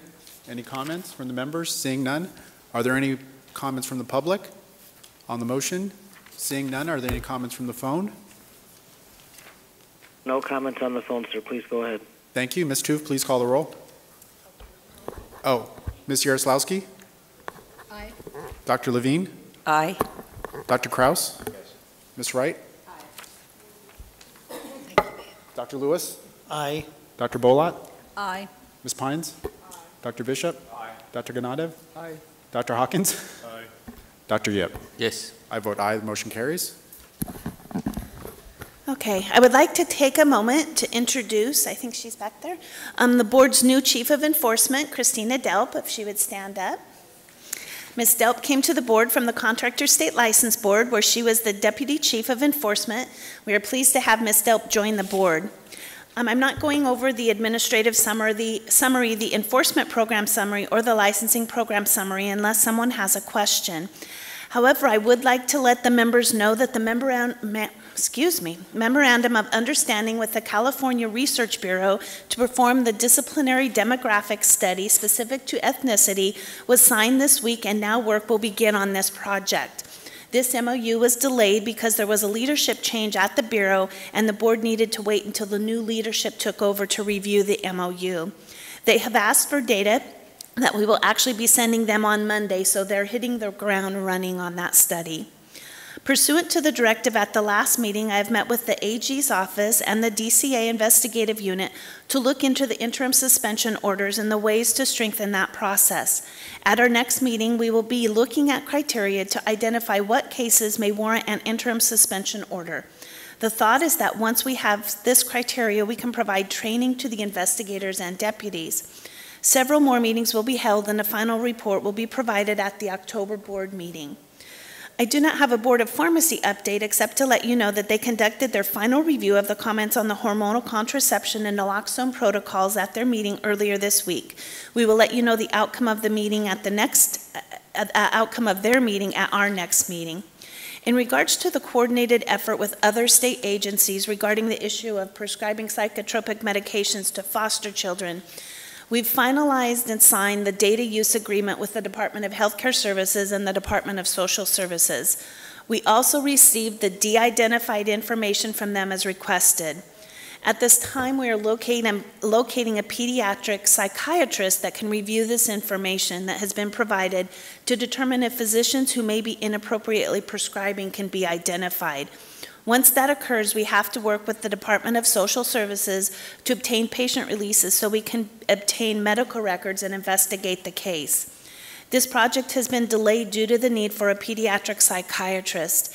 However, we did meet with a pediatrician to review the records, and we're actually unsure at this time how useful the information we have basically obtained is going to be. But with the assistance of the individual and also with the assistance of the pediatric psychiatrist, we may be able to identify a more useful request for data from DHCS and the Department of Social Services. In addition, staff will be attending a webinar hosted by these agencies to discuss psychotropic medication data sharing efforts, and we're hopeful that once we look at that, we may be able to use their information to obtain more information that we can use. The webinar is going to be held next month. Can you give us a sense of the numbers of children in foster care who have been prescribed psychotropic meds? Just a ballpark number? I can't off the top of my head. I can email that out because I know we've heard it in presentations where I've written it down, but I will send it to you. I want to say it's between 60 and 80% of the individuals they said in foster care were on psychotropic medications, but I could be wrong on that, so don't quote me. But it's a draw. Yes, Dr. Levine, it is actually a jaw-dropping number, which is, I think, why we're all where we are looking at this issue. Yeah. We continue to encourage anyone involved in the foster care of foster children, though, to notify the board of any physician they believe may be inappropriately prescribing. The next item on the agenda is actually an update on the CARES program. And as you all know, the board has been involved in this project for some time, but I've actually asked Robert Sumner and Sandra Thuston, and I'm sorry if I'm mispronouncing that, from the Department of Justice to attend the meeting today and to provide a very brief update. Mr. Sumner, can you please give us the update on CARES? Yes, good morning. I'm happy to provide a quick update. Again, my name is Robert Sumner, and I'm a Deputy Attorney General working in the Office of Legislative Affairs for Attorney General Kamala Harris. And with me is Sandra Thuston, who is a manager at our CJIS Division for Justice Information Services, specifically working on law enforcement services. CARES 2.0, about a month ago on June 30th, we announced that the site is live. It is now in what is called in a production environment. And we are very excited for this release because it contains a number of features that we think are going to be very useful both to the regulators and to the users of the system. Our priority right now is on user acceptance. One of the issues that we identified during the user acceptance testing phase was that on the side of the user, there were a number of issues that needed to be worked out to make sure that adoption could be done smoothly from the 1.0 system. So in lieu of forcing everybody onto the 2.0 system all at once, what we've done is we've done a soft launch into a production environment, and we're transitioning in users in phases. At the moment, we have transitioned in the regulators, and we're working through the regulated use of the system. We're working with both this board and the other boards that will be using the system from a regulatory perspective. And then in phases, we will be initially bringing in certain user groups from the prescriber side that include large health systems that we are identifying to partner with in order to identify things like browser security issues and other types of adoption concerns. That will be rolled out systematically. We'll be providing regular updates based on where we are in the rollout, and we hope to have a full rollout of the system next year, particularly in light of the fact that I think that it's going to be a much improved product than the 1.0 system. The team's been working very hard on, and I think that both the prescriber users and the regulatory users are going to be very pleased with what they're presented with. So I'm happy to answer any questions, or Sandra is here from a technical perspective. Dr. Lewis? I heard you mention that you're going to be rolling this out or either beta testing or something with larger corporations or larger groups, right? But we must not forget about the small individual practitioner who's going to be struggling with this system, which already has its issues and perceived issues and the internet issues, and your solo practitioner is going to be, I think, struggling. And I'm wondering if you've thought about that end user and maybe test it with those practitioners and maybe eventually have a roll-in phase where they're not expected on day one to be like the big corporation. So can I have your thoughts about that, please? Yeah, absolutely. I'm happy to respond to that. Like I said, user acceptance is our priority right now, and I think one of the things that we're trying to remain cognizant of is the fact that every practice is going to be different, whether it's a large system or a solo practitioner, or even varying from a small practice to another small practice. There can be differences in the way that that particular environment has been set up to address the needs of the patients that go to that caregiver. So one of the things that we've been focusing on right now as far as targeting larger systems is because that gives us a fairly good control group of users that all kind of work within the same environment. They're on a same integrated health system, they use the same browsers, they have the same policies and procedures that are specific to them being affiliated with that larger practice group. So that's the reason why early phase-ins are going to be targeting larger potential systems, because that gives us the ability to kind of see evenly how the system is adopted through a fairly cohesive group. But as we do the phase out, we're definitely going to be focusing on the fact that, particularly in size differences in practices, you will see different needs and different experiences. And I think that we're also, cognizant of the fact that there is a legacy of frustration with some of the smaller physicians in terms of use of the system, and that's why user friendliness, at least from my perspective, is definitely the #1 priority of the system launch. And I think that the way that we release the system, like you said, in terms of rolling in, is going to be one of the things that we're looking at very carefully as we proceed with the system update. Ms. Yaroslavsky? I want to thank you for being here today, but I want you to understand that there is a level of frustration that I have as to the feasibility of this system working come January 1st. To that end, I'm wondering, completely online and people are going to have to use it.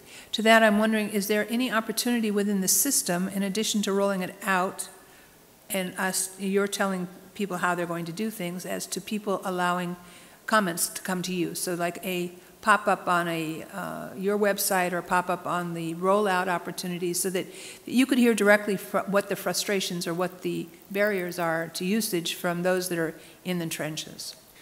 Yeah, and I appreciate that. First of all, just to clarify for those who might have misinterpreted, there's no requirement to use the system effective January 1st, merely a requirement to register to be able to use the system. It's still discretionary for practitioners to actually consult the system as part of their practice. We are concurrently running the 1.0 and the 2.0 system, and as folks are rolled into the 2.0 system, there will be a feedback page that goes live, and we will be soliciting concerns. In the meantime, anybody that's already adopted the 2.0 system, our help desk has been available, and they've been very active in working with the current users who are regulators, and they will also be well prepared to work with the prescriber users of the system as well. I know that even this week we've been working with several of the current adopters who adopted it early as part of the regulatory board role, and they've been working with our help desk to resolve any issues for them, and that's something that we hope to expand to the larger user acceptance. So do you have a perspective of those that have started to use it already, to register? Use for me means registration to be able to use it. Do you have an idea of what the satisfaction rate is on that? That people that have been asked to sign up, are they able to sign up? Is it 100% participation by those that want to? Or are there barriers to being able to do that, and how are you alleviating those kind of issues? That may be better, well stated. Right, so the current registration process is still, for the 1.0 system, is the same. We've kept continuity in that for users to continue to register through the current process, which is also aided by the board. I know that Cures' registration is being accepted at this meeting as well as at others. For the 2.0 system, we have had a largely successful registration process. Some of it, a lot of it, is user end and having to make it clear, and that informs things like training and like on-site instructions. And then just to consult with my colleague, I believe that we've resolved all registration issues and we currently have good adoption. So we have resolved all of those issues, and the feedback that we have received from the users has been very positive. We worked through some issues that have occurred individually, but overall I do believe that the user base has been positive. Thank you. Are there any, Ms. Bolat, Dr. Bolat? Yes, thank you very much. I wanted to ask a couple of questions. You're talking about the rollout and you're phasing it in and you're doing big systems. Can you tell us just kind of sequentially who you've rolled it out to and what was the vetting process for how you decided this? Sure, I can begin to answer that question, and then I'll defer to my colleague on some of the technical aspects of the rollout. I can say that the current process is that we're making sure that whatever prescriber group is in the system, there's already full regulatory use of the system. And so the current phase of the rollout involves making sure that the regulators that have access to the system and use the system as part of their oversight practice are fully integrated into the 2.0 system, and that they're prepared to interact with a prescriber base or a dispenser user group. And then from there, we're phasing it out in ways that allow us to, to continue to inform things like training materials and address any sort of user and network issues, firewall issues, things like that. Particularly is what the role that I can hand over to Sandra.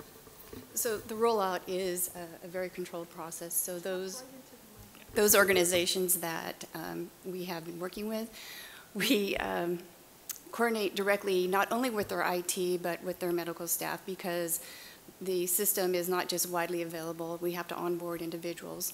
So part of that is working with their IT organizations, and once we get the IT issues addressed, then our business program area will coordinate with the user base to provide on-site training. So we are going on-site and providing training to all of the users, and also assisting them during that process when they go back to their work area to be available to walk them through any of the problems that they may experience.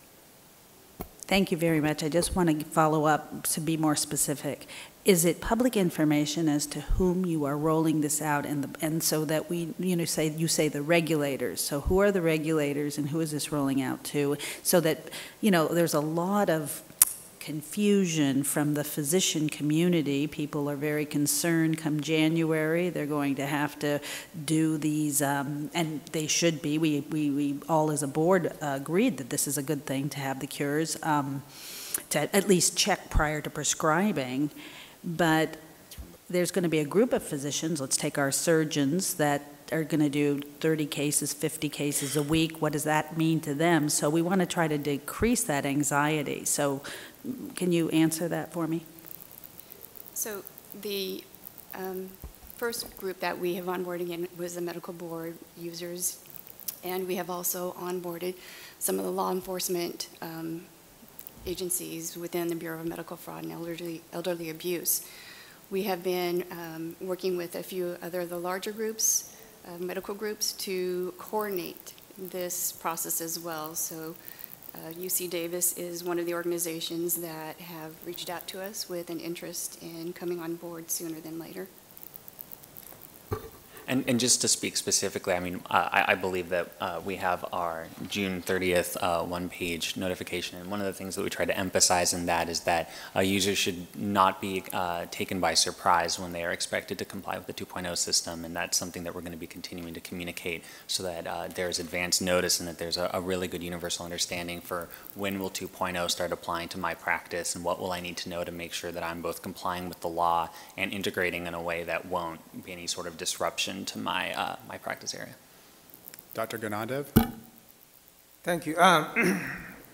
Cures 1.0 has been really tough to use. 2.0 is, we don't know where it is. So January 1, when we get on, if I get on Cures 2.0, will I get real-time information? That is, if a patient went and got prescriptions filled yesterday, a day before, in a couple different pharmacies, is that information going to be available for me? Sure, I'm happy to answer that. So, I mean, the phrase real-time is an interesting one. In order to be able to... Only a lawyer would say. Just counsel. Right. And the reason why we avoid it is from a system technical perspective, the IT potential of the Cures 2.0 system is just dramatically better than that of the 1.0 system, to the point where once there's been a patient record entered into the system, it is virtually real time to be able to check it and see that that's been added to that patient's history. Where we do need to add a caveat is the fact that there is the time prior to the fact that the prescription has been dispensed, but it hasn't been entered into the system yet. Statutorily, I believe they have 7 days to enter it into the system. So in the sense that once it is part of that patient's history, it will be immediately available to the physician or the other prescriber who checks the Cures database. The only reason why I would hedge on real time is because statutorily we do have to allow up to 7 days to enter in that record. Just curious, I mean, with the technology so advanced, why can't it be scanned as it is dispensed into the Cure system? I mean, these are easy things in pharmacy nowadays in the hospitals. Everything is scanned. I mean, we know who gets what by the medical record number, by a scanning mechanism. Why can't we do that rather than manually entering within 1 week? I mean, you go into the next step, so why couldn't you go there? And these are not extremely high-tech systems. They've been in place. No, I think you're right. I think that there is a lot of potential to continue to improve the system. I've already been making the Cures 3.0 joke for a lot of ideas that I think are kind of ripe for discussion as soon as we're finished implementing the statutory requirements of SB 809. Thank you, Mr. Summer and Ms. Thunston, for being here and joining us today. It's a complex, complicated issue, a lot of challenges, so these updates to this board are greatly appreciated. Thank you for being with us today. Are there any comments from the public on Ms. Kirkmeyer's executive report? Seeing none, are there any public comments from the phone on Ms. Kirkmeyer's report? There are no comments on the phone lines. Please go ahead. Thank you to both of you. Appreciate it. Send our best to the Attorney General. Well, I'm going to take one more item out of order, and then we will do the Federation report. And if we can have Ms. Christine Alali, item 20, update from the Department of Consumer Affairs.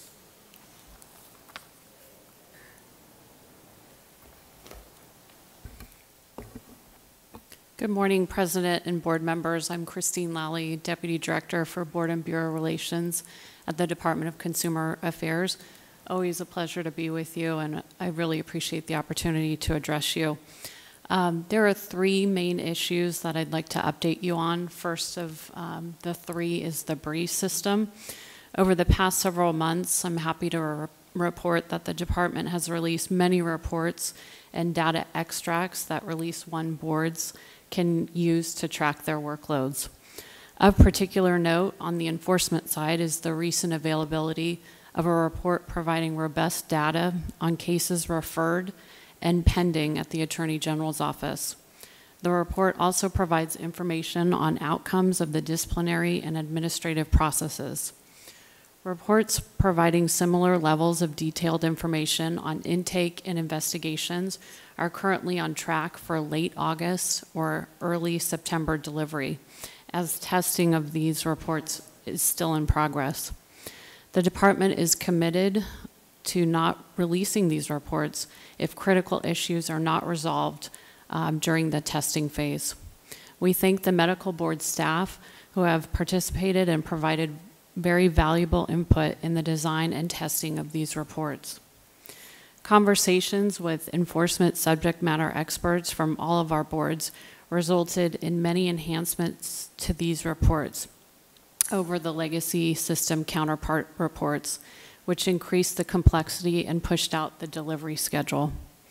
On the licensing side, data extracts of licensing applications received, pending, and completed are also provided on a regular basis to the boards by the department, either monthly or bi-weekly, depending on the type of extract. In the future, these data extracts will also be made available as reports capable of being run on demand. Also happy to report that the final maintenance update for Release 1 boards before the launch of BRIE's Release 2 is scheduled in September. The department is grateful for the medical board staff for continuing to communicate their maintenance priorities as it ensures the most critical issues or enhancement requests are resolved in a timely manner.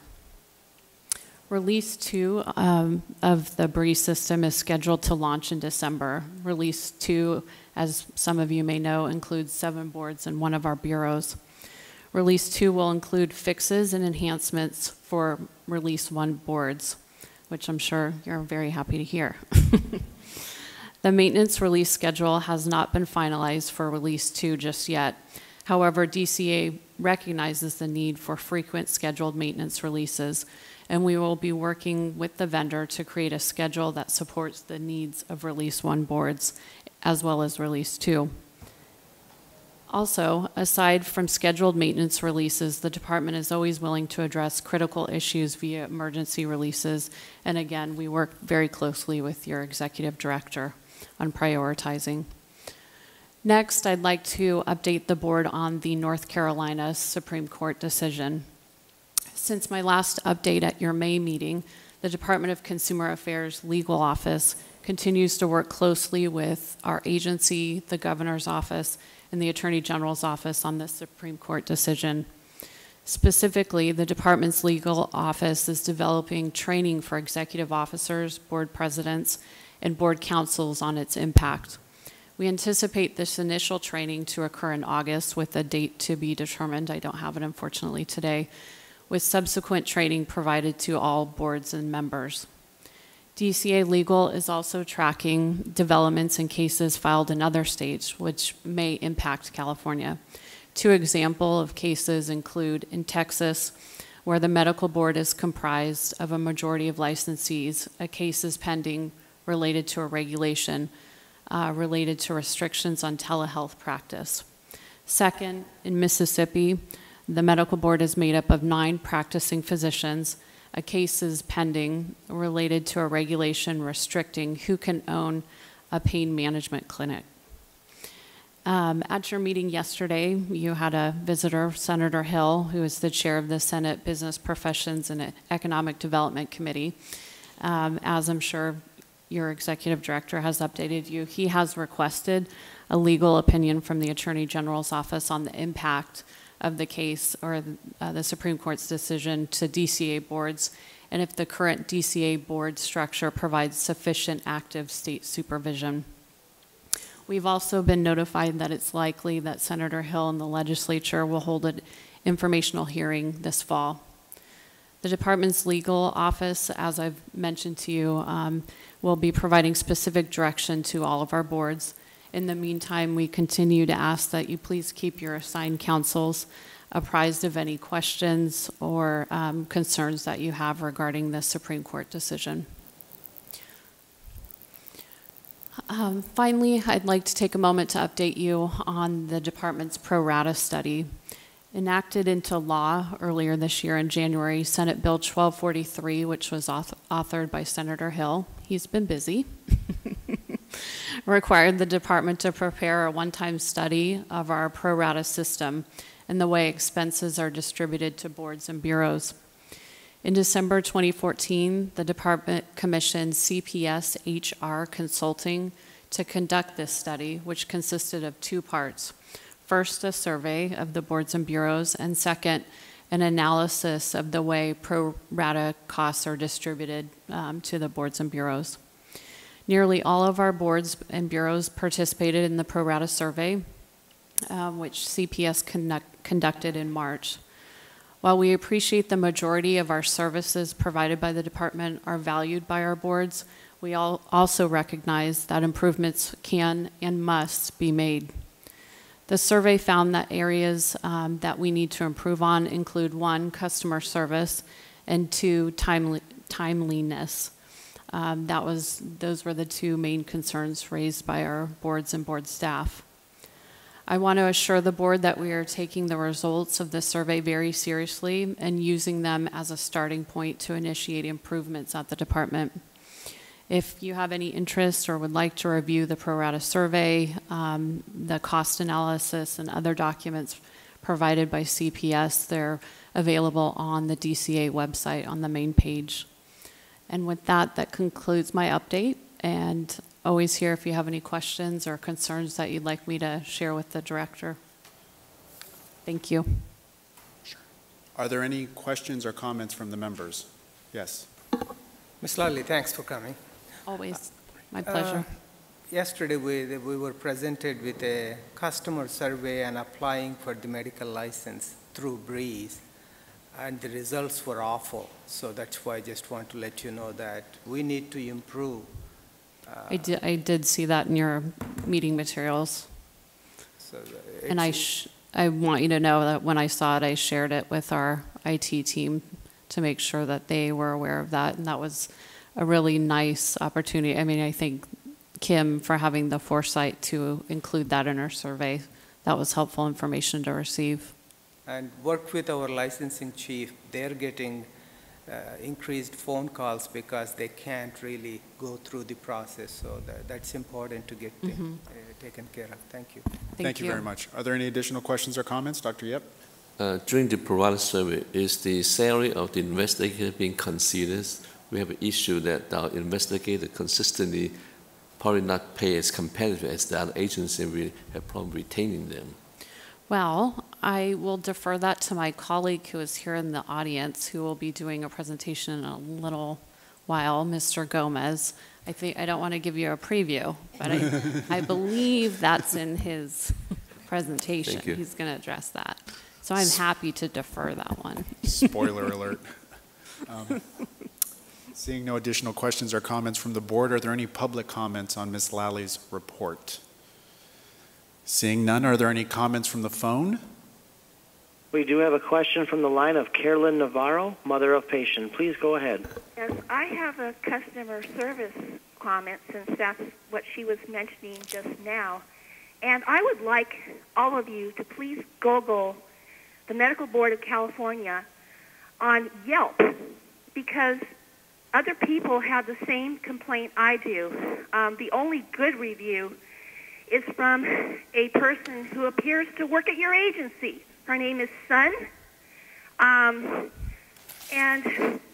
so I feel strongly you ought to go on Yelp and look what people are saying, because I'm feeling the same thing that other people are saying, that you're not acknowledging complaints, you're closing complaints prematurely, and you're losing people's letters. That's another thing that people have commented about. So I feel strongly that you really need to go on there and look yourself up, because Yelp is much more credible to me right now than your agency is. Thank you very much. Thank you. Are there additional comments from the phone? No, sir. We have no other questions on the phone lines. Please go ahead. Thank you. Thank you, Ms. Lally, for your report. Thank you. We'll now move to item 17, presentation and update from the Federation of State Medical Boards. And thank you to Dr. Watson and Mr. Dugan for being so patient with us. And it is a real pleasure to have you present this afternoon. The floor is yours. Thank you. Good morning, everyone. Thank you very much for having us. I'm Dr. Jacqueline Watson. I am a member of the Federation of State Medical Boards, and I serve as an FSMB Liaison Director to the Medical Board of California. I also happen to be the immediate past Executive Director for the DC Board of Medicine, and currently I'm now the Chief of Staff for the Department of Health. With me today, I have Mike Dugan, who is the Chief Information Officer and the Senior VP for Operations. We're pleased to be here with you today, and initially we were told we had 30 minutes. We're going to truncate this to 15 minutes, and I certainly understand. What we'll do is breeze very quickly through the nice to know slides and try and focus on the ones that we really want you to know about and based on feedback we got from Kim. So very quickly, we'll go through the background of who we are, the services and educational offerings the Federation provides, and then spend a bit of time on some of the advocacy updates, policy initiatives, and other items that we think will be important to you. So who are we? Meet the board. We're actually a 16-member board. We are chaired by Dr. Dan Gifford, who is a nephrologist, and the president and CEO of the board is Dr. Hank Chaudhry. They all bring you greetings, and there's a long history with the California board, as 4 previous chairs have served as chairs of the Federation of State Medical Boards. And then, of course, Kim is a very active participant. You're our executive director and currently serves as an advisory member to the USMLE advisory panel and she sits on the FCVS Advisory Council and the medical marijuana regulation. So thank you, Kim, for your participation. The Federation is headquartered in Texas. It was founded in 1912, and in 2010 opened an office in Washington, D.C., which serves as the advocacy office. The Federation represents 70 member boards and is essentially run by the House of Delegates and the member boards. Vision and mission, I'll just breeze through very quickly, although very important for the organization. The Federation recently held a strategic planning retreat last year in 2014 and focused on looking at the vision and mission, making sure it's current for the next 5 years, and highlighted areas that the organization will be focusing on for the next 5 years so that we meet the needs of state member boards. The 5-year strategic plan will look at the structure and function, major trends impacting the medical regulatory environment nationally and internationally, challenges and opportunities affecting the key stakeholders, and information on the changing national healthcare policy landscape. There's a lovely circle grid. You can go online and take a look at it, but it goes into more detail about all the strategic goals and what we'll be doing. Very quickly, I just want to share with you an update on the physician census. As of 2014, there are roughly 916,264 physicians with an active state medical license. Roughly net of 12,168 physicians were added to the nation's physicians roster each year. And the average age is now older and predominantly male, but increasingly female at the entry level. And a very interesting group is the international medical graduate numbers, which we've been seeing inching up, with the majority of them coming from Caribbean medical schools. Currently today, roughly a third of the U.S. medical workforce comes from international medical graduates.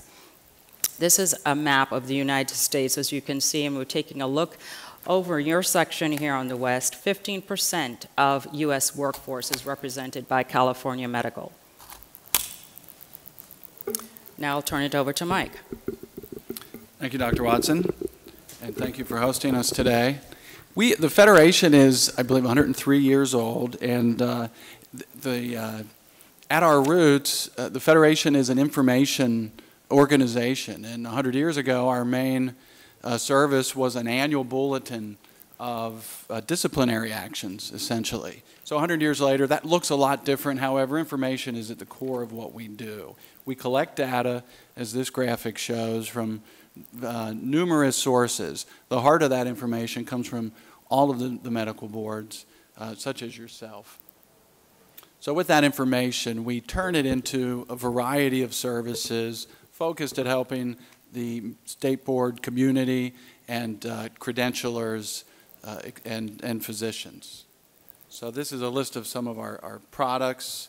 To try to put it in perhaps more common terms, we have one of our flagship services is the USMLE, the medical licensing exam, and from that we produce transcripts that we deliver to the boards to help you with your licensing decisions and to see if the qualifications are met. We delivered more than 70,000 exams last year to medical boards. One of our next services is a credential verification service called FCVS. Kim is a member of the advisory board, but it is source verified credentials. We've everything from identity to medical education to graduate medical education is verified in the FCVS product. And we delivered about 40,000 profiles. So it was the credential of record in about 40,000 licensing decisions last year across the country. Applications, we have a service, a uniform application is not accepted by all of the boards, but the concept is to fill out an application for licensure and you're able to submit it to multiple boards. There are roughly 10,000 of those delivered last year.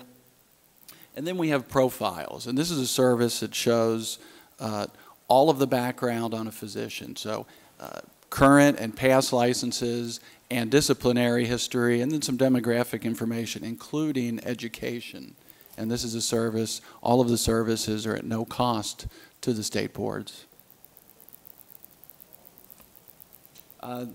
Don't know if you can see it. This is a DocInfo. We've had a public tool for about 16 years now, and the tool has remained unchanged. And it was really born out of, built in a time when state boards didn't have their own websites and there was no public access. So the tool has really changed very little in that time, and we are on the cusp of delivering an update to that. So this will be a consumer site. It will be abbreviated material, but free of charge to consumers. And one of the things that we're proud of is that the tool will put an emphasis on state medical boards. So if there is a physician that has been disciplined, rather than us detail what happened with that discipline, we'll point them to your individual boards. And we'll also have a section, if you see the lower left there, where we can highlight activities about state boards. For example, if there are a number of boards, I'm not sure if you are one of them, that have Twitter feeds. And we'll highlight that, and we'll keep it up to date with current content. We have a number of educational offerings, the largest of which is our annual meeting that I know a number of you have attended.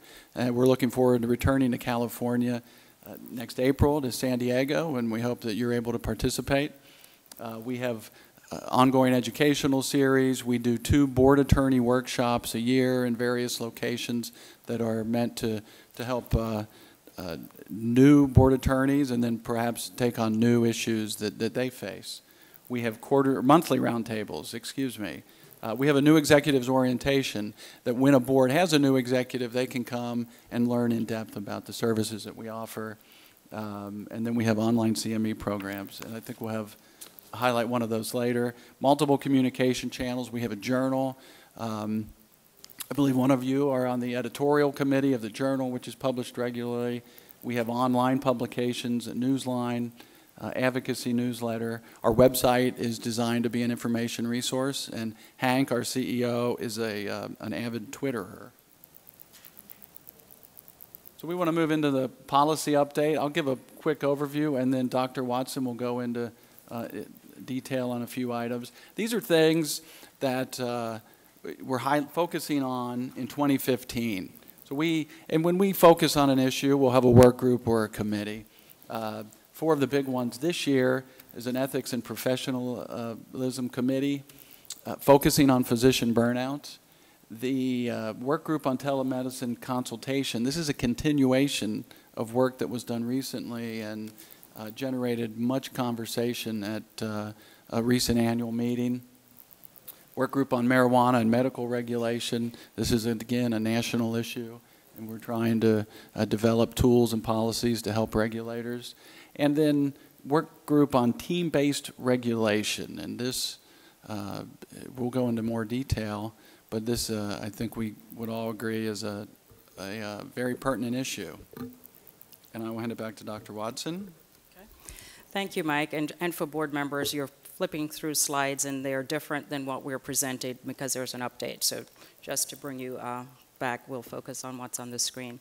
So team-based regulation and scope of practice issues. I know in the district and several other state medical boards this has become an area of concern, and actually this goes all the way back to 2003, the April House of Delegates meeting. The Federation was asked to consider issues related to scope of practice and other healthcare professionals and make recommendations. So in response to that House of Delegates meeting, a special committee was established in July, and this committee was charged with developing an informational guide outlining patient safety and quality of care issues that state medical boards need to consider and legislative bodies need to think about as they consider making changes to scope of practice. So in 2005, they released that policy document, and it's available online, and it, in summary, highlighted for us what we essentially know and is pretty much the same today. That scope of practice expansion is a controversial topic for state policymakers. State medical boards should participate actively in the review and analysis of requests for scope of practice changes. State medical boards must develop tools to evaluate changes to scope of practice fairly and effectively in order to protect the public. And the primary considerations must be patient safety, public protection, competent and effective healthcare delivery. Let's fast forward 10 years. We're now in 2015. A lot has happened in the healthcare landscape. We have the implementation of the Affordable Care Act, integrated healthcare teams, electronic healthcare records, all the wonderful mumble jumble, and we're faced with this even more so. So the Federation has again been charged by state medical boards to look at this issue. Dr. Dan Gifford, as the new chair, has established a work group on team-based regulation, and it's going to be chaired by Dr. Ralph Loomis. And this work group will work to look at what state boards may need to be thinking of as they consider team-based regulation in their states. Specifically, the work group will conduct an environmental scan and analysis of the healthcare delivery models that utilize interdisciplinary collaboration and a team-based approach to patient care. They'll examine the defined roles and responsibilities of individual team members, identify characteristics of a high-functioning healthcare team, including the core competencies developed by the Interprofessional Education Collaborative, identify mechanisms to establish accountability among the team, and identify existing state mechanisms for the oversight of issues that involve multiple practitioners and span the authority of a single health regulatory board. They will actually release their findings in 2017, so the House of Delegates meeting in 2017 will give us a lot more information on this. In 2012, as this healthcare environment changed, the Federation recognized the need to reach out to the other healthcare professionals that play a key role in the healthcare team, and that ended up being the nurses and pharmacists. So a tri-regulator symposium was held in 2012 to facilitate cooperation and communication among the health regulatory boards, primarily the physicians, pharmacists, and nurses. At this stage, we recommend that state boards looking at this issue need to implement a system for joint review of complaints involving multiple practitioners, and also share complaint information among relevant health regulatory boards. Coming up in October will be the second tri-regulatory symposium. It's October 6th through 7th, and hopefully some of you will be able to participate. It's actually very good, brings together over 5 million physicians, pharmacists, and nurses to discuss working together collaboratively and the roles we each play in ensuring patients are safe. Now let's move to another big hot topic item, which is the Interstate Medical Compact. And this has been the fastest moving legislation in the Federation, I think, since its inception. Back in 2013, the House of Delegates voted to adopt the resolution to have the Federation take a look at interstate model to facilitate license portability. In June, the Federation worked with the Council of State Governments to host the first Interstate Medical Compact planning meeting. And by July 2013, a task force was established. And then in November, legislative language was developed for consideration, and between November 2013 and September 2014, the language was finalized and then shared with state medical boards. Since then, there's been a lot of dialogue, communication, comments about the Interstate Medical Licensure Compact, and to date, I'm happy to report that 11 states have formally adopted the Interstate Medical Licensure Compact. Illinois was the last state to do so. Each of those states can now appoint 2 members to serve on the commission. The commission will develop requirements for the Interstate Compact's technical infrastructure, provide oversight and administration, and promote interstate cooperation, ultimately ensuring that the compact continues to facilitate safe and expedient access to care and physician licensure. On July 17th, the Federation was actually awarded with a $250,000 grant from the Health Resources Services Administration, and this will serve to support state health boards as they participate in establishing the commission. Just want to show you very briefly, in terms of licensees in California, our records indicate that 27% of California licensees hold multiple licenses in other states, primarily New York, Texas, Florida, Arizona. Those 4 states make up almost 20,000 physicians of your workforce. Because of all the interest in the Interstate Medical Licensure Compact, the Federation has been asked to contribute to key medical journals. The Journal of American Medical Association and the New England Journal of Medicine recently carried articles that you can go and research and look at to get more information as you deem appropriate. Now we'll talk about opioid prescribing, and that's Mike. Thank you.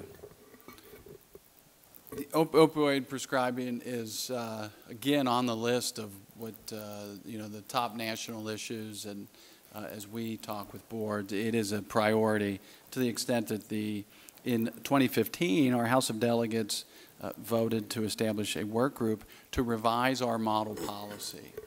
And so the work group will contain medical boards, other key stakeholders such as the AMA and AOA, review the current science, and the work will revise the current model policy on the use of opioid analgesics in the treatment of chronic pain. So, and this was a resolution that was submitted by the Washington Medical Quality Assurance Commission, but was easily passed by the House of Delegates. We have, in addition, Safe Prescribing CME that is available online. It was launched a little over a year ago. There's 6 free online modules, and that they have the accompanying category credit from the specialty organizations, or the AMA and the AOA rather. And it's available fsmb.org/safeprescribing. Another vehicle on this topic that has been widely distributed and I think very well received. We're in the 2nd edition of the Safe, Responsible Opioid Prescribing book. And this was a book that Scott Fishman was the author of, was most recently updated in October of 2014. And there's also corresponding credit there. It's available online. More than 180,000 copies have been distributed, and they are working on the 3rd edition. We want you. So this is I guess, sort of a pitch, although this board seems very active in our committee structures and previously with participation on the board. So volunteer participation is key to what we do with our work groups and committees, and all of the electees from the House of Delegates come from state medical boards. So if anyone is interested in running for office, there is information on our website about how to do so under Become a Leader. There's also, if there's interest in committees, that's available online. And then related to USMLE, we partner with the National Board of Medical Examiners in the creation and administration of the USMLE, and that is also committee and volunteer based. And there are opportunities for anyone who's interested in, it could be question writing, item writing, test development, standard setting. There are governance committees, and then also special committees related to USMLE. So hopefully, if you are interested, it's easy to find out how to become involved, and we thank you for the participation that you've already provided. Just a question. The task force on safe opioid prescribing, is this the same task force the AMA announced 2 days ago? Or are these separate efforts? Those are separate efforts. I am not familiar with the AMA. Are you familiar? Yeah, Patricia Harris, who's the chair of the board of the AMA, there was an announcement 2 days ago that they've put together a 21-person task force to do exactly what you've described. And I think I'm sure that there's overlap. I know the Federation of State Medical Boards, particularly Dr. Chaudhry, participates very actively with the AMA, and there's a very close relationship. So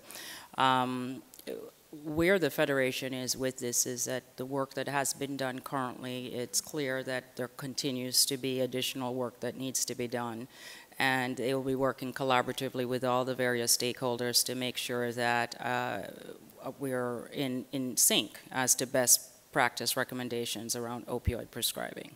So speaking for the practice community, I think we would all be well served by there not being parallel and competing efforts. If I remember, a couple of the AMAs is largely specialty society, but a couple of the state medical boards are members of that task force, and joining forces rather than duplicative and potentially not perfectly aligned recommendations do a disservice to all of us. Sure. Patients, consumers, and doctors. Thanks. Any other questions, comments? Was that the conclusion of your formal part of the presentation? Yes. All right, thank you so much for that. Are there additional comments or questions from the members? No? Well, thank you, Dr. Watson and Mr. Dugan, for being with us today and joining us. We really appreciate it, and your hospitality as well. Thank you for having us. Yeah, and please send our best to Hank. Thank you. He's a we very look forward gracious to host. continuing working with you. If it pleases the members, we'll take a 3-minute break and set up for the next presentation, which will be item 8. Can we ask for public comment? Oh, I apologize. Yes, of course, council has reminded me. Is there any public comment on the presentation? Yes, ma'am.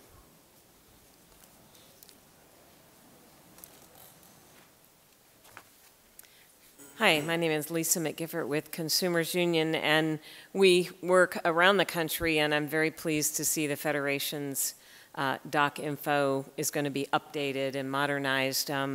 Since this site is one of the few places where consumers from all over the country can look up their doctor's whole record across states, we hope the Federation will consider making this information that includes disciplinary actions in all states available to the public at no charge. Thanks. Thank you. Are there additional comments from the audience? Seeing none, are there any comments from the telephone? We do have a comment or question from the line of Kanwar Gill. Please go ahead. Good afternoon. Good morning, actually.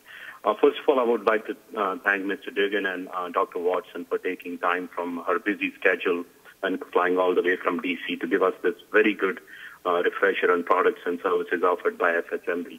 Thank you, Dr. Watson. I just would refer to one slide, which was the second last slide on page 32, and I would incorporate my comments made earlier in the items not on agenda to reflect as being made here. I didn't realize that there was a slide in that regard. Specifically coming back to Interstate Medical Compact, which was briefly discussed, I believe there is no need for California to consider that change at this point of time. Needs of other 11 states are very different from the needs of people of California, and we have to keep interest of the people of California foremost.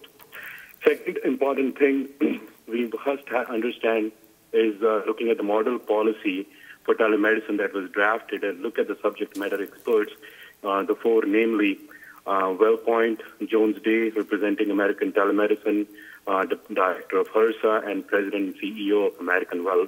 In fact, the fourth entity should have been on the #1 subject matter expert in this matter, because two of the main contracts with United Healthcare and Anthem went to an online group that actually provides those services, which would be probably $50 million.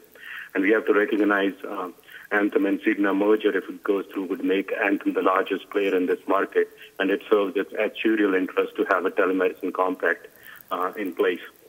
In regards to the same thing, I would also bring attention of the members of the board to the legislation which are in the process, considering there's a legislation where Medicare beneficiaries can get telemedicine services across state lines, and the physician would be disciplined by the parent state and not where the Medicare beneficiary is.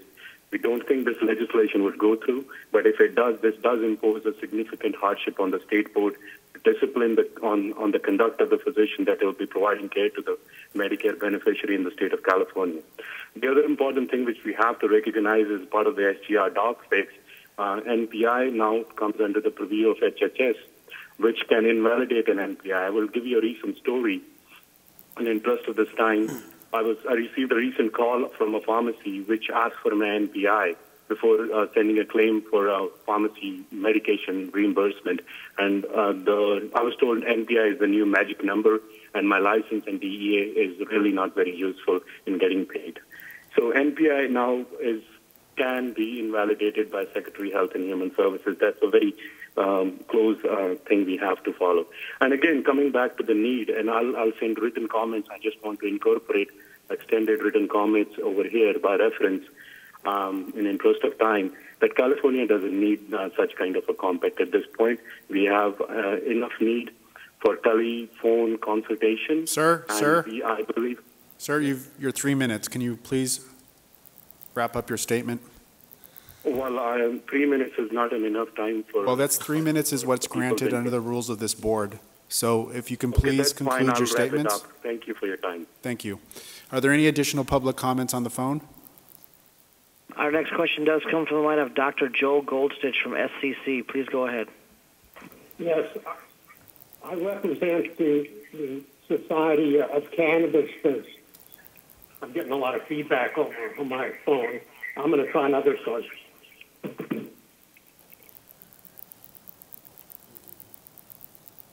Okay. Okay. Can you proceed, please? I have two questions about the work group on marijuana and medical regulation. I want to know where the expertise for the development of the model policy guidelines is going to come from, because the number of doctors that are versed in these matters is quite limited. And I also like to volunteer the Society of Cannabis Clinicians to provide any help that might be required for the development of these guidelines. And I'd also be interested in what your thoughts are about the position statement on regulation of licensees who use marijuana recreationally. Thank you, sir, for your comments. Are there additional comments from the phone? It was a question. No, sir, this is public comment. Are there additional public comments from the telephone? No, sir, there are no other comments on the telephone lines. Please go ahead. Thank you very much. Seeing no further comment, the board stands in recess for 3 minutes. Then we'll proceed with item 18. Thank you.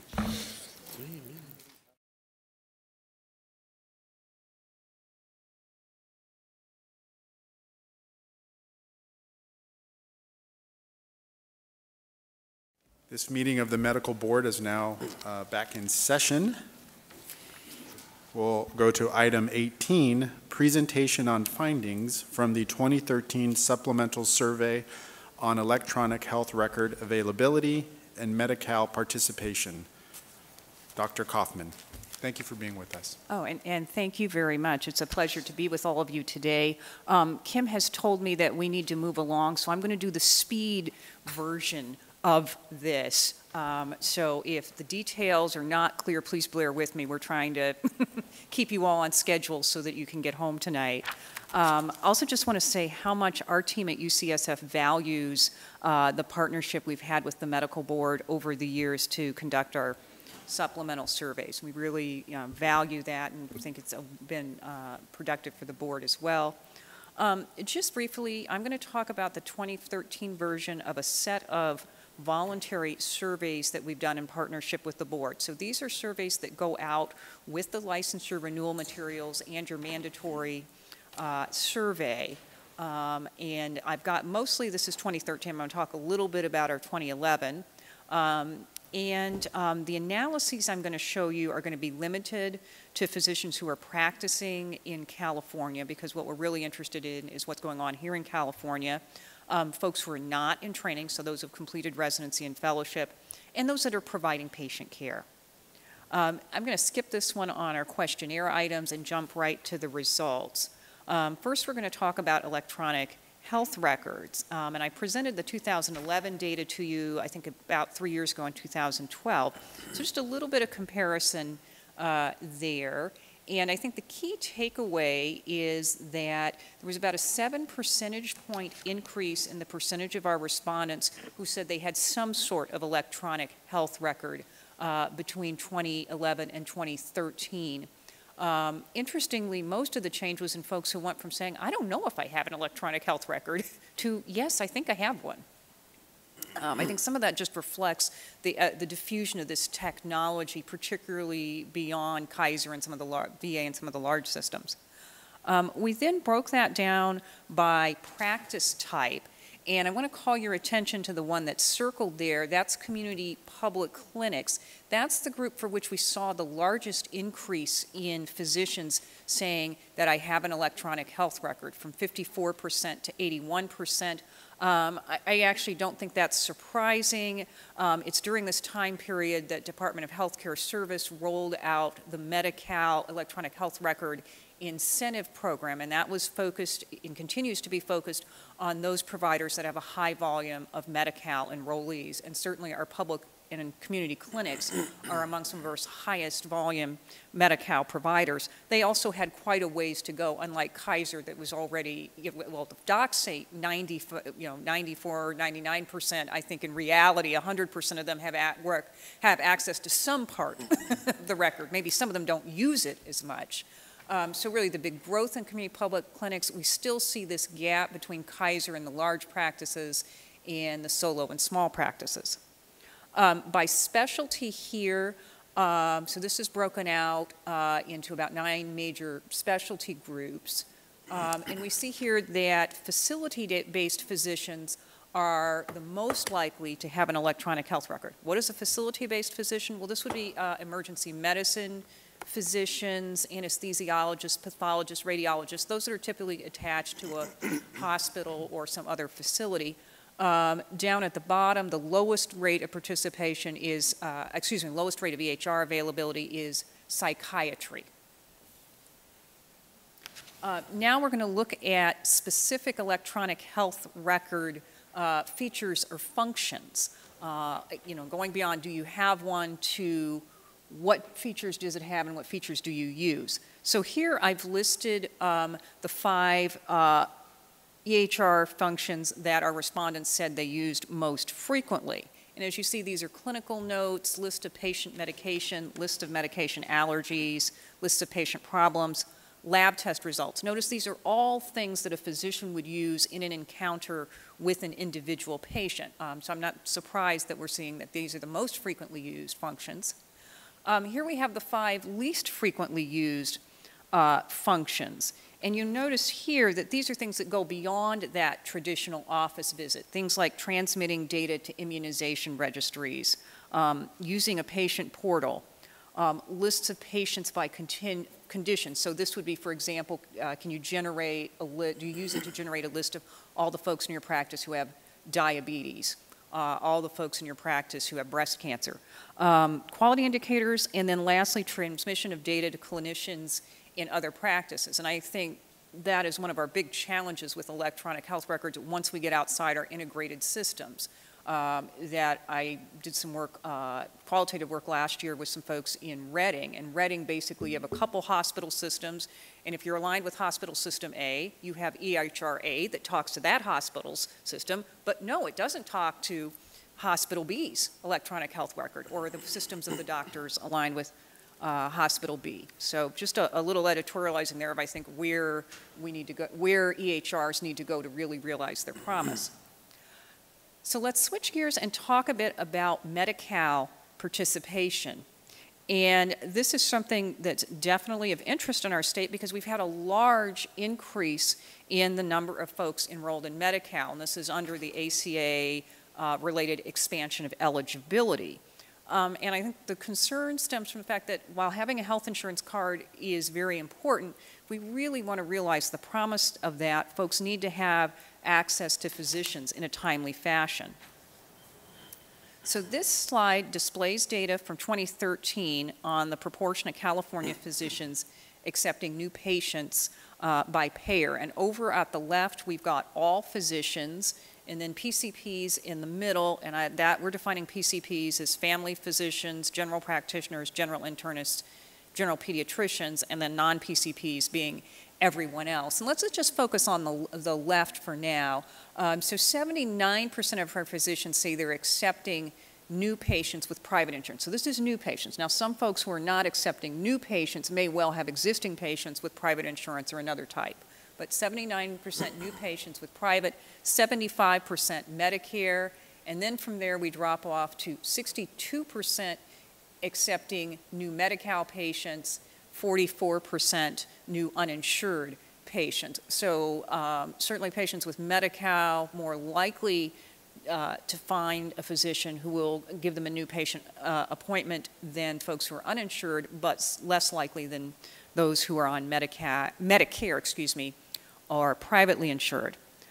Here we've looked at the physicians by specialties. Again, facility-based physicians, as with EHRs, they're the most likely to accept new Medi-Cal patients.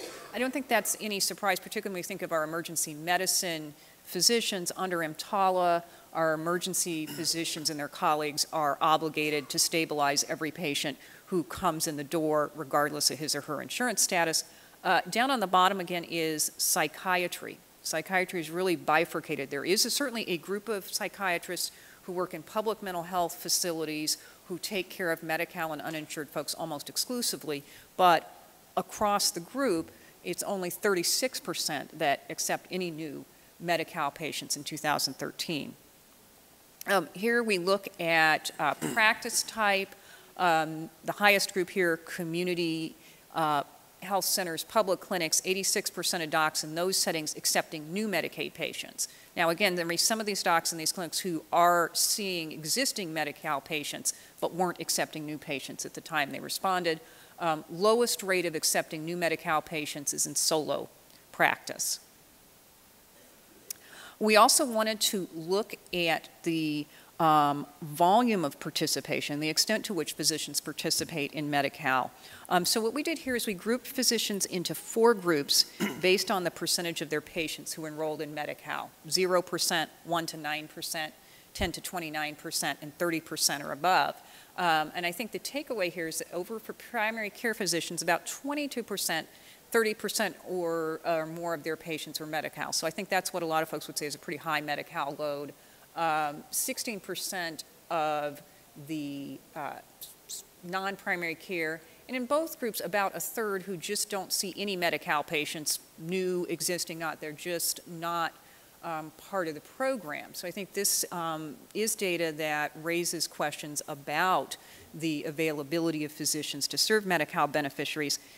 And just lastly, a little bit of comparison of 2011 and 2013. So this again is any Medi-Cal patients, regardless of new patients or not. And we looked at this 2 ways. We looked at all respondents in 2011 and 2013, and then we looked at a cohort of about 2,000 who responded in both years. And what we saw when we looked at all of the respondents, there was a statistically significant increase in the percentage who had at least some Medi-Cal patients, about 5 percentage points. But when we looked at the cohort, we said, okay, this is the same group of docs answering the same question in 2011 and 2013. There was a little uptick, but it wasn't statistically significant. So it seems like that in this 2011-2013 period, this run-up to the Medi-Cal expansion, you didn't see individual docs changing whether they were accepting new Medi-Cal patients, but we did have some new respondents, and we'd have to do a little digging to figure out if these are new physicians or just people who responded in 2013 but not 2011 who were taking Medi-Cal patients. And let's see, we are back in the field again in 2015, and we too are struggling with Breeze in implementing the voluntary survey, but we're hopefully going to have some data to show you what's going on in 2015 in the post Medi-Cal expansion era. Just want to thank Kim and the staff at the medical board. They've been wonderful partners. Thank our funders, the California Healthcare Foundation and the Department of Healthcare Services, and the members of my team. So maybe we have a couple minutes for questions? Absolutely. Thank you for the presentation. You're welcome. Ms. Yaroslavsky? Sorry, all this information is really interesting and really very important to help as we roll out and go further into trying to make sure that our communities are serviced by medical practitioners. But I have a couple questions. One is, how many people would you say participated in the survey? Okay, sure. Let me go back here. I mean, I tried to find it in the slides, but I didn't find it. Well, it's a little buried here on the last slide. So in 2011, we had well, it's a little hard to read, about 3,777 who responded and met our inclusion criteria. I mean, we had some respondents say who were practicing out of state, who they responded, but we didn't analyze the data. So is this enough of a percentage of respondents to make it a survey that's Yes. has value? Yes, yes. So what we did is we sent the survey out to docs whose licenses were up for renewal in June or July of either 2011 or 2013. So that's about a 1/12 sample because you're on a 24-month cycle. So these numbers, we can give you statewide estimates for all docs and for the cuts I've shown you. We can also do some large regions. What we can't do, say, is drill down to the county level, except perhaps a few very big counties like Los Angeles. So the other question I have is that the groups that are being separated out are Medi-Cal, et cetera, but what I'm wondering about is with the new ACA in California and the health plan that people can go to directly through Covered California, should that be a separate entity, or will that in the future be a separate entity of measured results of people that are? So I think that's an excellent question. Again, these were from pre-Covered California days. Right. We discussed that, and in 2015 we decided, I think, not to separate that out. We were a little concerned about whether the physicians would be able to say what fraction of their privately insured patients are Covered California versus not. Like Dr. Levine, I'm guessing in Kaiser, your docs may not always know whether a patient is Kaiser through Covered California or through the employer. Or Medi-Cal. Medi-Cal. So I think, yeah, that's an issue. And then, but even when you get beyond Kaiser to the private practices, we weren't sure. So I don't think we can answer that. I think it is an important question to ask Covered California. And my concern for Anne, the reason for asking is what is the drop-off? If after the first 3 months, 6 months, is there a drop-off for participants getting coverage and for physicians being able to see them? So that's where I was going with that. Covered California has that data. Right, but I would say the totality of services. So, I mean, I think clearly there have been concerns about adequacies of networks in Covered California, and certainly concerns about accuracy of information. So I think those are important questions. Okay. I think my suggestion would be that if you can get Covered California to come talk to you at a future meeting, I think that they could give you better information to answer that question. Thank you. Are there additional comments? Yes. Yes. Oops. Hi, I'm sorry. Dr. Bolot and Dr. Hawkins. Thank you very much for that presentation. And I wanted to ask two questions. And the first one is going back to the data mining. So we're utilizing respondents to help drive this report. And my question would be, are there other ways in which that data can be mined? So, for example, in Southern California, I'll use a big Medi-Cal group that oversees both two sides on our LA Health Plan, LA Care, and it has a lot of data, 800,000. Mm-hmm. So it would be interesting to hear if if you had considered that type of data mining, which you probably had. And then the second is just to make the striking data that continues and persists, and that is that 36 or 33% for those that are the most vulnerable in our population, and those with psychiatric and seriously mentally ill.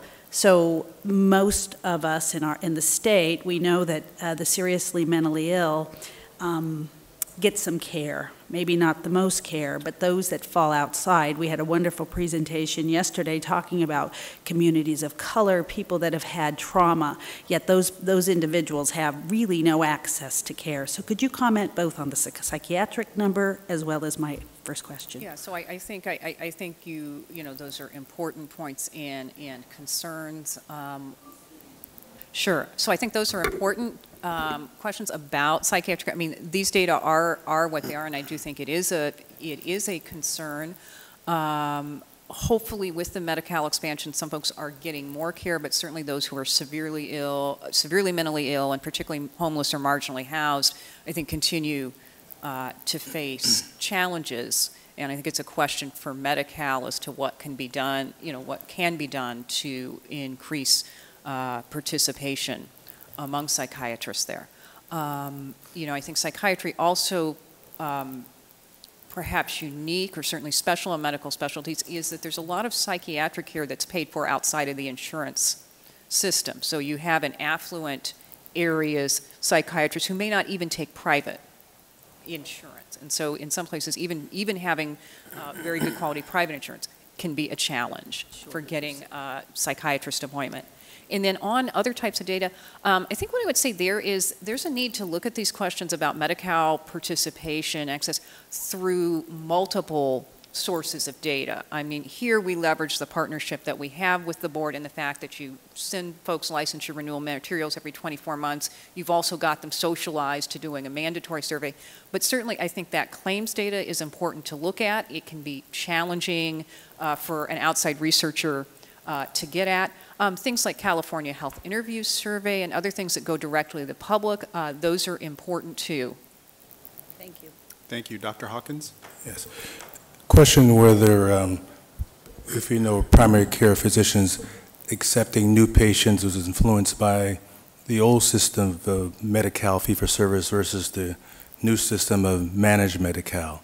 Can we tell about that? So the question is about fee-for-service Medi-Cal, managed Medi-Cal. Well, I didn't show this in the interest of time, but about 2/3 of the docs who participate in Medi-Cal, and I think this is equally true of both PCPs and non-PCPs, had patients in both Medi-Cal managed care and fee-for-service. So there's some who are in one or the other, but I think partly what's going on there is in our, well, now in almost every county, but certainly when 2013 when we did this, the rollout to rural counties was still underway. But I think in our metropolitan counties, the vast majority of Medi-Cal beneficiaries are on Medi-Cal managed care. So it's a rare, I think, physician who's in a practice, particularly a community health center or a public clinic, that is able to pick or choose whether to be in fee-for-service or managed care. Okay, thank you. Dr. Yep? To comment, I think it's a great study that probably not related. One is the electronic medical record that I see a lot of Medi-Cal HMO patients from federal fund clinic. Right. And I think funding is important, that they have the ability to pay for the electronic medical record versus solo practice. The other thing is that a lot of EHR still problem is that a lot of pasting, a lot of the copy. When you review the record, you have a hard time figuring it out when the data is coming from 3 months ago, 6 months ago, just yesterday. Mm-hmm. So I think in the future, they need to have some kind of standard that what is most updated. The other comment about psychiatry is that in general, we lack of even social worker, mental health worker. But one of the things I observe is that, and I mentioned the LA care before, is that certain surgical specialty like general surgery, you take a problem, Yale call appendix, take it on the spot. Psychiatry is a problem because of continuity care, and also a lot of model other than Kaiser, those managed care Medi-Cal patients are all channeled through the middle, so-called IPA. Physician, particular psychiatry, may not have contact with them, so they're unwilling to see those patients on the spot because they have problem getting authorization, not to miss on payment, as a continuity care. So I think the LA care or the HMO health, that they should really have a system directly contracting those shortage specialists rather than go through the middle layers.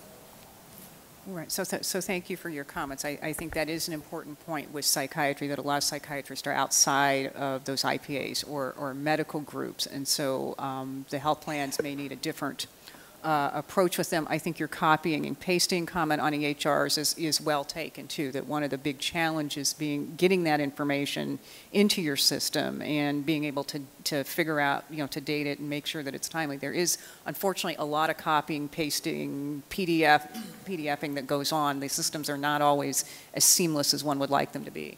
Thank you. Dr. Ganadev? Oh, Dr. Hawkins, I apologize. Yeah, a couple numbers. I mean, initially they looked fairly decent, but as I looked more and more, they're just very alarming. Only minority of doctors have more than 9% Medi-Cal. Mm-hmm. I mean, that's very scary. I mean, 30% don't take any, 27% take 1 to 9%. That's that is, they do see a few. Mm-hmm. Maybe, let me put it that way. That's about it.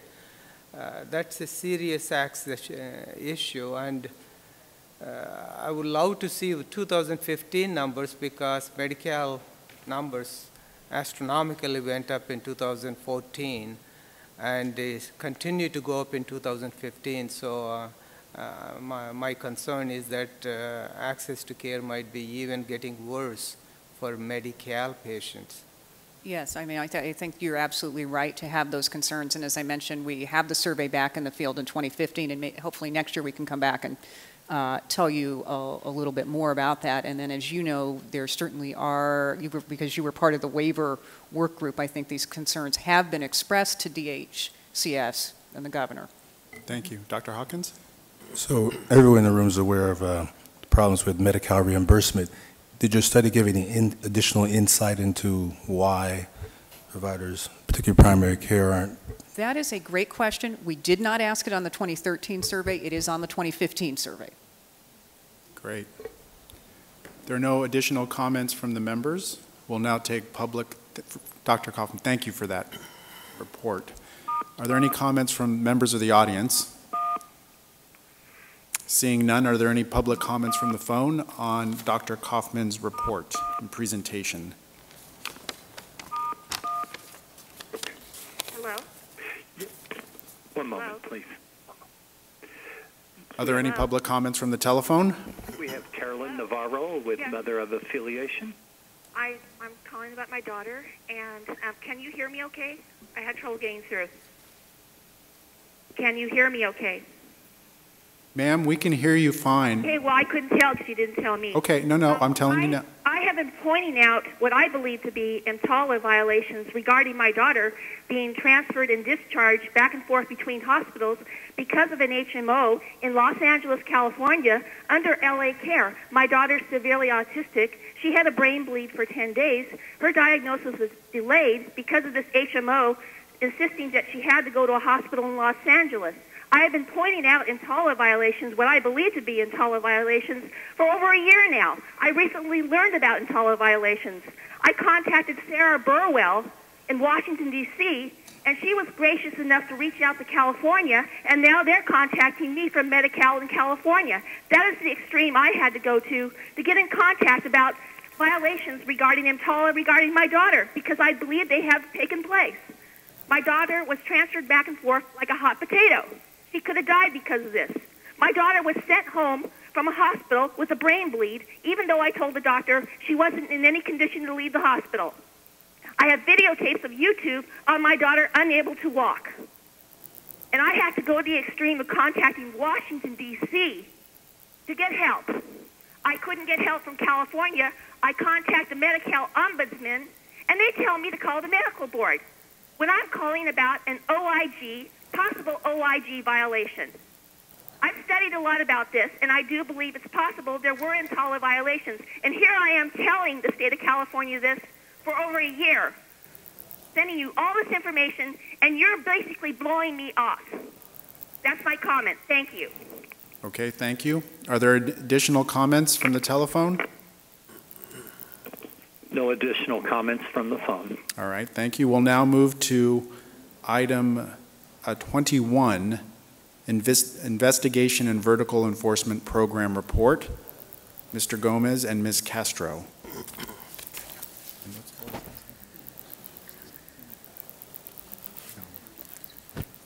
And Ms. Laura Sweet.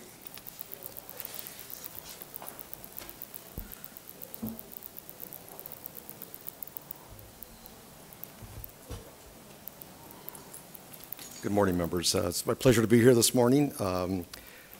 Laura Sweet will be giving an update on the Health Quality Investigations Unit and what's new, but before we do that, I wanted to share some great news with the board. This month, in July, the 10th, actually the 14th and the 20th, we began the implementation and rollout of the new Vertical Enforcement and Prosecution Protocol, which you should have a copy of. We have met with all of the respective team members of the Attorney General's Office and all the investigators of the Health Quality Investigations Unit to go through the manual. Our primary goal was to create a new era of teamwork and collaboration to reduce delays in the enforcement process and increased accountability, thus enhancing consumer protection in California. My thanks to your Executive Director, Kim Kirkmeyer, and Senior Assistant Attorney General, Gloria Castro, who provided valuable information and valuable input into the creation and the formulation of this manual. We believe that it is a product that is going to hold us each accountable, respects the respective duties of the prosecutor and the investigator, and I think we'll see some improvements. And I'm very optimistic that that's the venture we're going to be going. And thank you, Gloria. With that, we'll go with. Good afternoon. I'm going to take you through the significant number of accomplishments that have taken place since the transition. We're now 396 days post-transition. I believe what we've done is remarkable and demonstrates we're on a path that will lead us to improve statistics during the upcoming fiscal year. The first chart here demonstrates an overall numerical listing of the things we've done this year.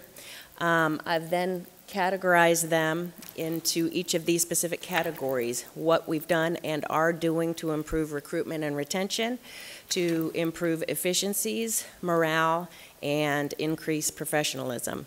Some of our efforts will straddle these various categories, so you'll see them listed more than once. In terms of recruitment and retention, the perpetual thorn in our sides since at least 1989, these are things we've done that relate to this challenge. Items that I've listed in red are things that I believe we accomplished because of the transition of the investigators from the medical board to the Division of Investigation. The vastly improved ease of the new VE protocol and the tenor of teamwork will hopefully help with recruitment, retention, morale, and efficiency. And the reason I cite this in red is because we had reached an impasse at the medical board on the creation of a protocol or manual that embodied the spirit that this manual achieves. The involvement of executive DCA management in this process, including Director Awet Kadani and Chief Deputy Director Tracy Ryan, was instrumental in the negotiation of this product. Having personally worked on several iterations of the VE manuals throughout the years, I cannot state strongly enough how important that was in this endeavor. In terms of recruitment and retention, Deputy Director Gomez and I met with DCA's personnel officer, and I've submitted a proposal for FTO, Field Training Officer differential pay, and I'm in the process of completing a proposal for retention pay. We also developed a case complexity matrix that I'm hopeful will clearly demonstrate the degree of difficulty HQIU cases represent versus those of our other specialized law enforcement colleagues. We have also instituted competency-based behavioral interviewing techniques, and this is the premise that the best predictor of future behavior is past behavior, and so we've tailored our questions to elicit actual experiences candidates can articulate that demonstrate competency in core areas such as time management and remaining motivated despite poor pay. We've developed a new brochure for our recruitment efforts, and we've delivered them to police agencies where people are retiring and to colleges. We've been participating in numerous career fairs, and we have, Mr. Gomez will show you, we've really improved the graphics of our career fairs. So you can see we've upgraded from the kind of grapes of wrath look of our previous recruitment efforts. We have 17 true vacancies today, but we have 12 individuals who are in background, which leaves us with only 5 vacancies for which we still have to identify candidates. In terms of improved efficiencies, again, I cite the VE protocol because there's increased accountability for both the investigator and the attorney. Timelines are reduced in several areas. For example, an investigator has 15 days to contact a complainant instead of 30, and disagreements, should they occur, must be resolved in a shorter period of time. We have established working groups to create a medical consultant manual and an office technician manual, neither of which currently exist. For too long, each office has been undertaking procedures in its own unique manner, and we believe it will be much more efficient to all work from the same playbook. Additionally, Deputy Director Gomez authorized the purchase and distribution of laptop computers for investigators, which should increase efficiency in allowing investigators to update reports and check email remotely. The ability to use cell phones to run law enforcement checks and telecommunications is also in process. The phones have been approved for purchase and hopefully will be distributed within the next 2 months. And this was one of the suggestions the enforcement monitor made several years back and should increase efficiency. We are also utilizing asset forfeiture monies to augment our budget and paying overtime to investigators who are working on urgent and/or aged cases. In terms of improved morale, again, I cite the new VE protocol, which demands mutual respect for all members of the VE team. Also, the protocol is significantly easier to follow than former versions. Investigators also cited a lack of information as a frustrating component of their work prior to the transition, so we've implemented monthly commander meetings and mandatory supervisor meetings so that information flows up and down the chain of command freely. One thing I'm particularly pleased to report is we've been having regular medical consultant meetings with training topics at each one. Consultants have received training on conducting interviews, writing subpoena declarations, scope of practice for physician assistants and nurse practitioners. These meetings have been very well received, and we will continue to have them every 4 months. There has been significantly more training for all staff, which has improved morale. Over 300 training requests have been approved since the transition, and we are concentrating on succession training for higher management positions. Lastly, in the category of improved professionalism, in January, all of our supervisory staff and above attended communications training that was invaluable in helping us understand one another's unique communication styles and how to communicate professionally in conflict-ridden situations. Another one of our big projects is the elimination of the field office franchise. So we're tackling 5 issues at a time in order to standardize processes so that all field offices operate identically. We're trying to utilize technology to our benefit as well and are researching the possibility of electronic file organization systems to benefit both our experts and the Attorney General's office. As I previously stated, we're putting a tremendous emphasis on training. One of our commanders is in Command College, 1 supervisor is currently enrolled in the Supervisor Leadership Institute, and 1 commander is slated to attend the FBI National Academy. All of this is paid for with asset forfeiture monies and will yield command staff with modern managerial skills that will allow for the continued improvement of our enforcement program. The next slides represent the most current unvetted statistics. As predicted at the last meeting with the vacancies and other challenges described, they crept up a bit, but I'm confident with all the improvements and incredibly hard work underway that we have reached the peak of this trend and will be seeing the numbers decrease in this next fiscal year. So those are cases over a year old, comparatively speaking, by district office. Cases over 550 days old, and by district office, by field office. So I would like to conclude by acknowledging that 3 of our investigators were recognized by the Federal Department of Justice for their outstanding work on criminal cases during the past year.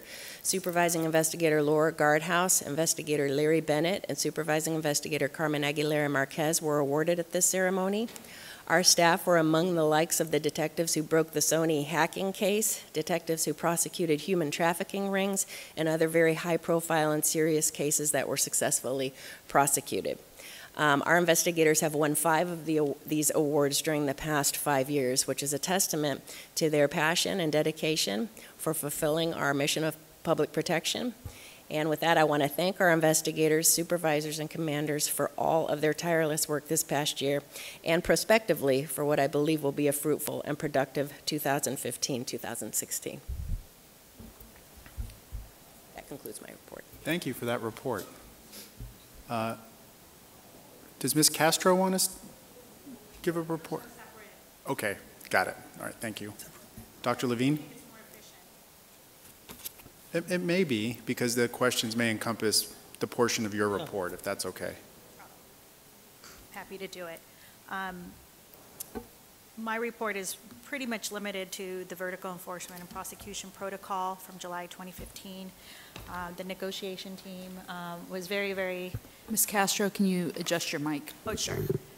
Was very motivated to get this off the ground, and I'm very proud of what came out. And I have Mr. Gomez and Ms. Sweet to thank, and in addition, Awit Kadani and Tracy Ryan, who attended every single meeting, and the meetings were facilitated by former staff counsel Anita Scurry, and of course, our client, Kimberly Kirchmeier. So our goal of public protection can only fully be realized if we work together to ensure that California's medical licensees do not violate the trust that the public has placed in them.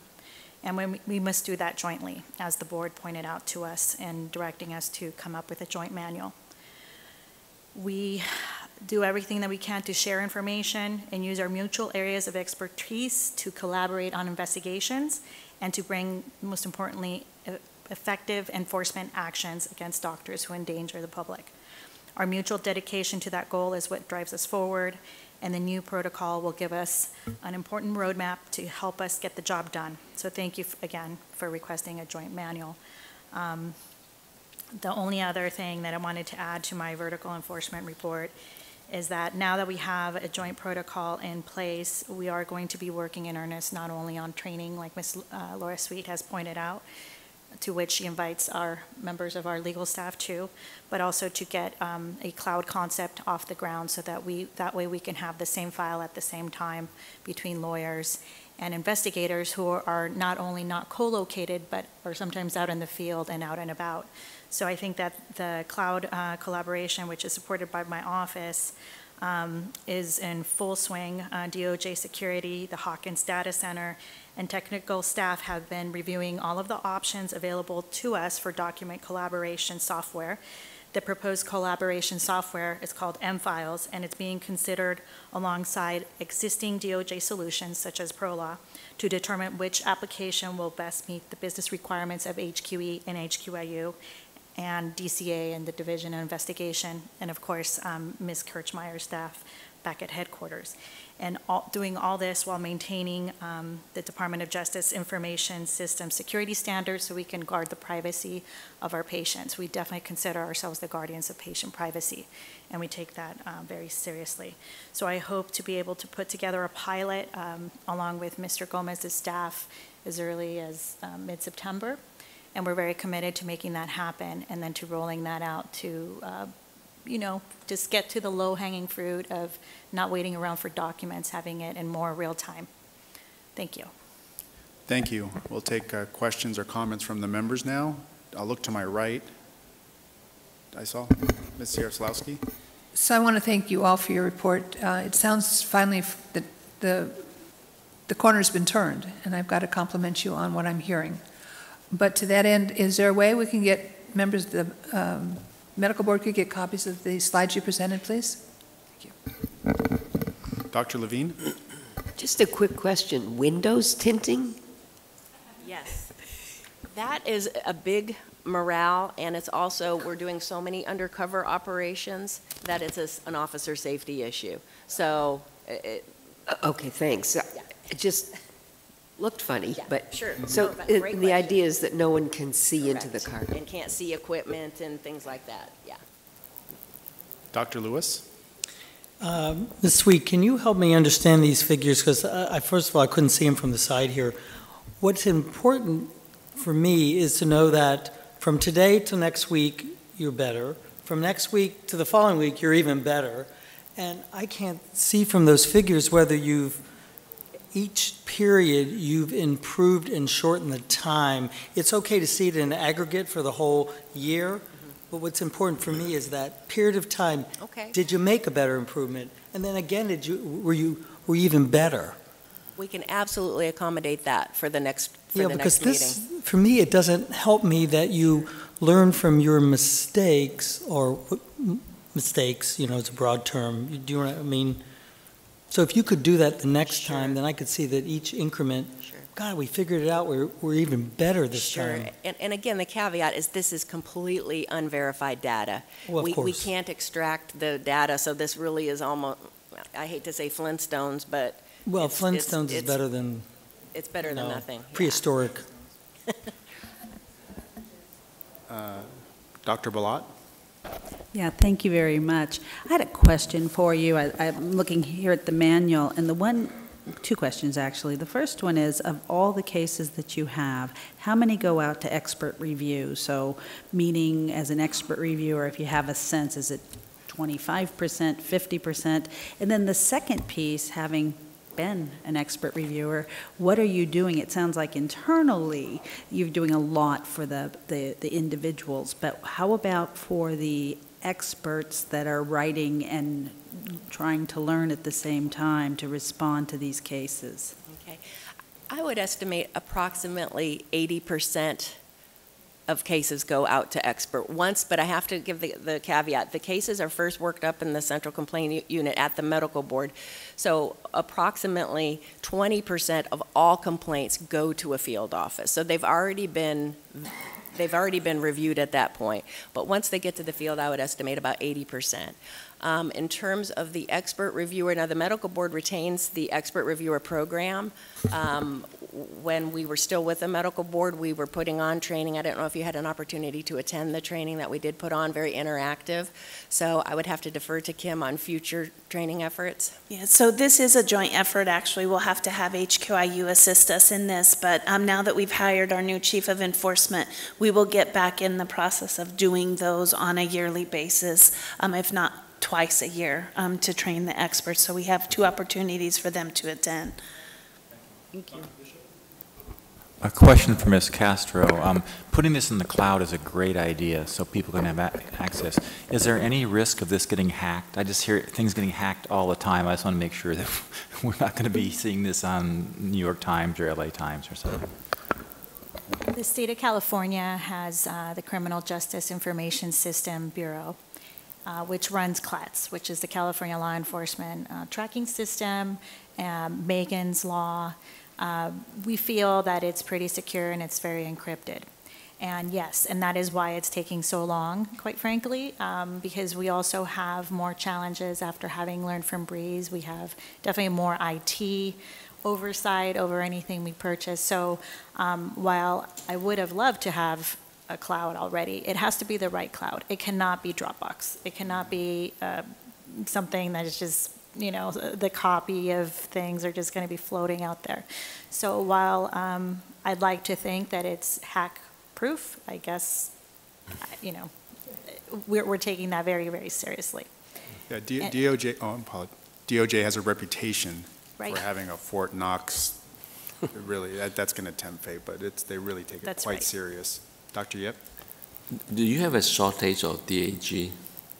I'm sorry, can you repeat that? Do you have a shortage of DAG, the Deputy Attorney General, particularly working for the health? Well, it's an interesting question. I believe that we do, but we don't, and here's why. That's the answer. Our attorneys are supposed to work as many hours as required to do the job. So they're not 40-hour-a-week employees. If a week takes 80 hours to be able to do all the work that you have to do that week, then you're working 80 hours. So we do absorb a lot of that. More than half of my staff is working at 125%. So that means they're working to just earn their keep plus another quarter of a DAG. I am on paper short 3 positions. But in reality, we just churn out the work as much as we can and as quickly as we can and as thoughtfully as possible in consideration of due process and everything else.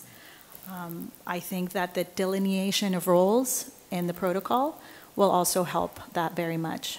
So then that way the attorneys and the investigators are working in tandem on their respective roles. And as long as everybody's working to their full potential with the support of their supervisors and have good morale, I think that we don't feel understaffed most days. But sometimes it is overwhelming.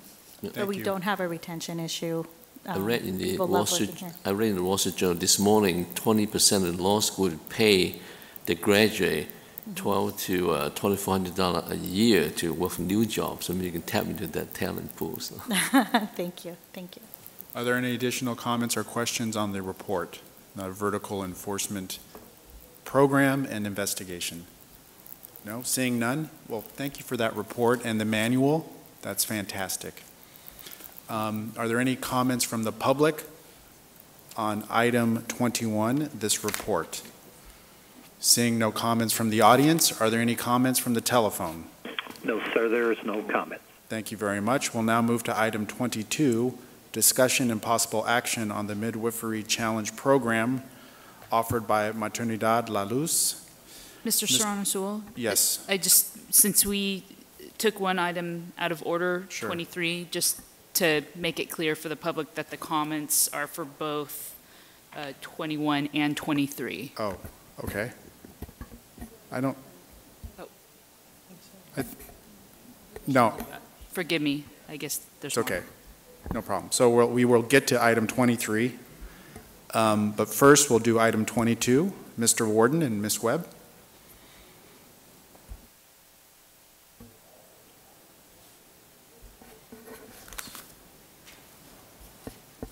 Hello. Hi. So the board has provided you some information regarding the Midwifery Challenge program for Maternidad La Cruz. And previously, this school had approved a challenge program, but the law had changed. And so now that the law has changed, then we are requesting that the schools that had challenges programs to prove that they meet the new requirements. This school has complied with that request and submitted the documents that were necessary for us to review. The staff has reviewed that information and then provided that information to myself and Ms. Webb. We've reviewed it and concurrently agree with the staff that this school meets the challenge requirements based on Business Profession Code 2513. And I'm requesting that the board consider approving this challenge mechanism based on the requirements of 2513. Make that motion. There's been a motion and a second. Members, is there any discussion or comments on the motion to approve? Seeing none, are there any comments from the audience? No comments from the audience. Any comments from the phone? No comments from the phone. Thank you. Ms. Toof, please call the roll. Dr. Bolat? Aye. Dr. Bishop? Aye. Dr. Gonadev? Aye. Dr. Hawkins? Aye. Dr. Kraus? Yes. Dr. Levine? Aye. Dr. Lewis? Aye. Ms. Pines? Aye. Ms. Wright? Aye.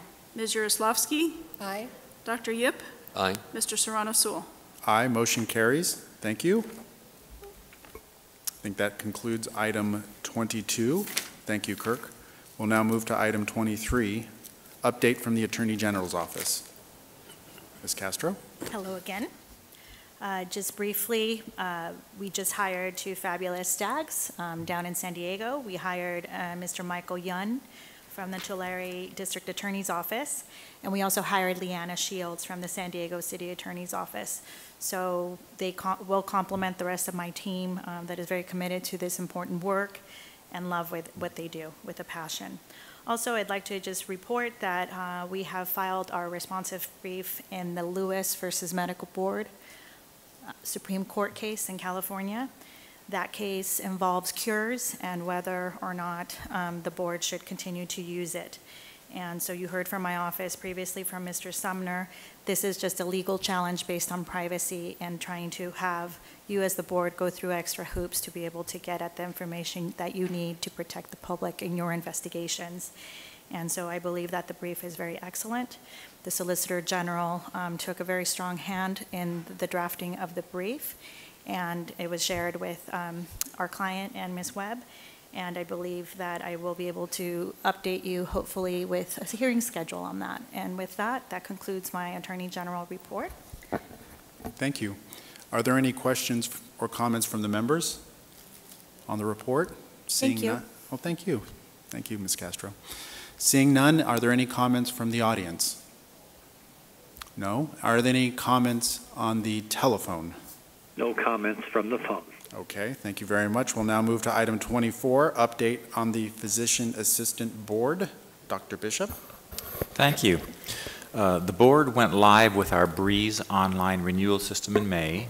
The website was updated to reflect the availability of this new service, and so far staff is not experiencing any issues with the system. Board staff has reported they are now receiving fewer paper renewals in the office, and they are more quickly able to resolve last-minute renewal issues by directing licensees to renew online. This, of course, is cutting down on staff time spent on questions about license renewals, of which they typically receive many at the end of each month. The board's website has been updated to provide licensees with information regarding the Cures 2.0 rollout and registration requirements. A regulatory hearing on the proposed language for guidelines for imposing discipline uniform standards regarding substance-using healing arts licensees was held on February 9th, 2015. The board voted to approve additional amendments and a 15-day public comment period took place. No public comments were received. Thus, the rulemaking file was finalized and has been submitted to the Department of Consumer Affairs for their review. Upon their approval, the file will be forwarded to the Office of Administrative Law. State Bill 2102 was effective January 1, 2015. It requires Physician Assistant Board and several other boards to collect at the time of initial licensure and renewal, specific demographic data for the Office of Statewide Health Planning and Development. Board staff worked with the Department of Consumer Affairs and the other boards to develop an electronic online survey. Our initial license letter inserted with the wall certificate and pocket ID card is being updated with a link to the survey, and an insert will be included in the renewal notice as well. The board's website has been updated with information and links. Rollout of the survey took place in early July 2015. We are encouraging our licensees to complete the survey, as the data will provide helpful and useful information to assist the state in determining healthcare shortages and the need for additional physician assistant training programs. The results of the survey will also provide useful data to improve access to patient care. The data will also be useful to the board with regard to its public and policy goals of consumer protection. At the May 2015 board meeting, members discussed State Bill 337, which currently is pending before the legislature, and voted to take an oppose unless amended position on the bill. The board had concerns with the provisions of the bill regarding one of the two additional mechanisms for the supervising physician to choose from. Specifically, this method that would allow permit the supervising physician and physician assistant to conduct medical records review meetings at least 10 times annually. The board believed that the proposed 10 times annually medical records review meeting was too open-ended. The board believed that the time frame should be more precisely defined. Additionally, the board noted there were no documentation provisions for these meetings. Finally, the board believed that there should be a baseline of the number of cases reviewed at the meetings. At the July 13, 2015 teleconference board meeting, the California Academy of Physician Assistants, sponsors of SB 337, provided amendments to the bill which addressed the board's concerns. The board took a support if amended position on SB 337. A word of thanks. On behalf of the Physician Assistant Board and staff, I would like to again thank the Medical Board of California for your continued support. Your Executive Director, Kimberly Kirchmeyer, and your staff are always available to us. Thank you very much. The next scheduled Physician Assistant Board meeting is on August 3rd, 2015, coming up. I hope to see you all there. Thank you very much. Thank you for the report, Dr. Bishop. Are there any questions or comments from the members? No, seeing none. Are there any comments from the audience on Dr. Bishop's report? No comments. Are there any comments from the telephone? No comments from the phone. All right. Thank you, Dr. Bishop, for your leadership. Moving on to item 25, update on the Health Professions Education Fund. Ms. Yaroslawski and Dr. Yip. Thank you. A special application cycle was opened for new money received from the California Endowment, and the application process was open to our Stephen Thompson loan repayment docs. Started May 18th and closed June 26th. There are 53 applications that will be reviewed in teams of 2 at the end of July, and that will finish, I'd say by fall we will have 30, we'll see how much money we have and how much is requested, but we should have a good number of new doctors out there in the field. We're very pleased that the endowment has found it, that what we're doing at HPF is so important, and we're very thankful for their engagement.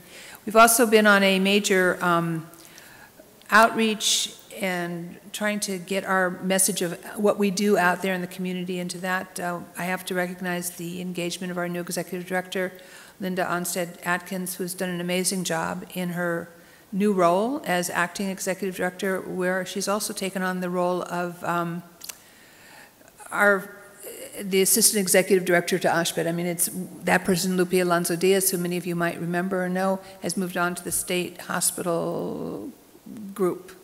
I apologize, that's not the exact title, but I don't remember off the top of my head. So staff is really ramped up and is participatory, and I'm really pleased that things are going forward, but basically it's just about the 53 new applications that we'll be reviewing. Thank you. Dr. Yip, anything to add? Actually, it's, just for the information of our member, it's interesting to find out some of the candidate applicant actually people get funded. They can actually work for the federally funded clinic, which is in Los Angeles County, or even a ophthalmology in Children's Hospital. So those individuals also qualify that as long as they serve the needed population. So you don't have to go to like a farmland to be qualified too. So. Thank you. Thank you. Are there, thank you for the report. Are there any comments or questions from the members? Seeing none, are there any comments from the audience on the report? No comments from the audience. Any comments from the phone? No comments from the phone.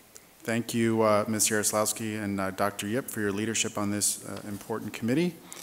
We'll now move to agenda item 26, agenda items for the October 2015 meeting in the San Diego area.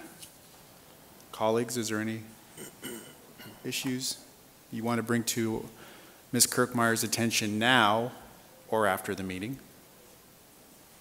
I do anticipate the board will receive an administrative petition requesting that the board take action on the physician notification issue, and if so received, that'll be calendared at our October 2015 meeting. Any other? Okay, all right. We'll have a full agenda. Are there any comments from the public on agenda item 26? Seeing none, are there any comments from the telephone? No comments from the phone. All right, thank you. We'll now move to item 27, election of officers. We'll take the officers, we do this at this meeting annually, and the officers for election are secretary, vice president, and president. We'll start with secretary, vice president, and then when we get to president, I'll ask the vice president to chair that portion of the election. We'll now start with secretary. I place in nomination for the office of Secretary Denise Pines. Are there any other names? Seeing none? Oh, second it? Okay. Second, for sure. All right. Denise, do you accept? I accept. Okay. Thank you for that. Are there any comments, the motion being to elect Ms. Denise Pines to secretary? Are there any comments from the public? Any comments from the telephone? No comments from the phone. All right, thank you. Ms. Toof, please call the roll. Dr. Bolat? Aye. Dr. Bishop? Aye. Dr. Gonadev? Aye. Dr. Hawkins? Aye. Dr. Kraus? Aye. Dr. Levine? Aye. Dr. Lewis? Aye. Ms. Wright? Aye. Ms. Yaroslavsky? Aye. Dr. Yip? Aye. Mr. Serrano-Sewell? Aye. Congratulations, Denise, thank you. All right, we'll now move to the office of vice president. Dr. Levine? I'd like to place in nomination Dr. Ganadev's name for vice president. Thank you. Second. Second. Are there any other nominations? Seeing none? Silence is acceptance. Yes, thank you. Thank you. Are there any comments on the motion from the public? Are there any comments on the telephone? No comments from the phone. Ms. Toof, please call the roll. Dr. Bolat? Aye. Dr. Bishop? Aye. Dr. Hawkins? Aye. Dr. Kraus? Yes. Dr. Levine? Aye. Dr. Lewis? Aye. Ms. Pines? Aye. Ms. Wright? Aye. Ms. Yaroslavsky? Aye. Dr. Yip? Aye. Mr. Serrano-Sewell? Now the nomination for the president of the medical board. So I would move Mr. Serrano-Sewell to be voted by acclamation to continue as president of the Medical Board of California. Okay, we have a motion and second. We have any other nominations? Oh, come on. Any comments from the board? Any comments from the public? Any comments on the telephone? No comments from the phone. Ms. Toof, roll call, please. Dr. Bolat? Aye. Dr. Bishop? Aye. Dr. Gonadev? Aye. Dr. Hawkins? Aye. Dr. Kraus? Aye. Dr. Levine? Aye. Dr. Lewis? Aye. Ms. Pines? Aye. Ms. Wright? Aye. Ms. Jaroslawski? Aye. Dr. Yip? Yes. Thank you.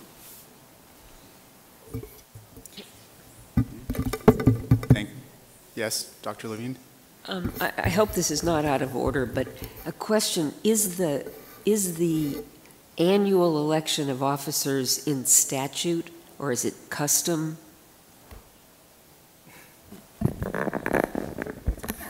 It's in our, I think, Board Member Administrative Procedure Manual. It is not in the statute. The only thing that's in statute is the panels. So if we, and the reason I ask the question is, based on my own experience, I mean, I think a 2-year term makes a lot of sense for board officers. It takes some time. We have 4 meetings a year. It takes some time to get into the rhythm of the role. And it seems to me, if it's not hugely problematic, we ought to at least at some point consider whether we would elect folks to hold these offices for 2 years. Mm-hmm. Okay. Thank you. Are there additional comments or questions? Thank you. And colleagues, I'm deeply honored and look forward to an exciting and busy year to come. So thank you very much. Before we move to the adjournment, which is coming right up, I wanted to thank staff for being here at this meeting, starting with our Executive Director, Kimberly Kirkmeyer, but also our Council, Diane Dobbs and Carrie Webb, Jennifer Simoes, Liz Amaral, Kirk Warden, Paulette Romero, Cassandra Hawkinson, Christina Delp, Regina Rowe, Dennis Frankenstein, Elizabeth Rojas, and Lisa Toof. Thank you, staff, for making this a successful meeting, along with the DCA investigators, Craig Leader, who I saw in the back earlier, and Cynthia Verdes. Thank you to Mrs. Sweet and Mr. Gomez and Christine Lally from DCA. And most importantly, the public and interested parties for providing testimony and your opinions at this meeting. If there's no objection, the meeting stands adjourned. Thank you.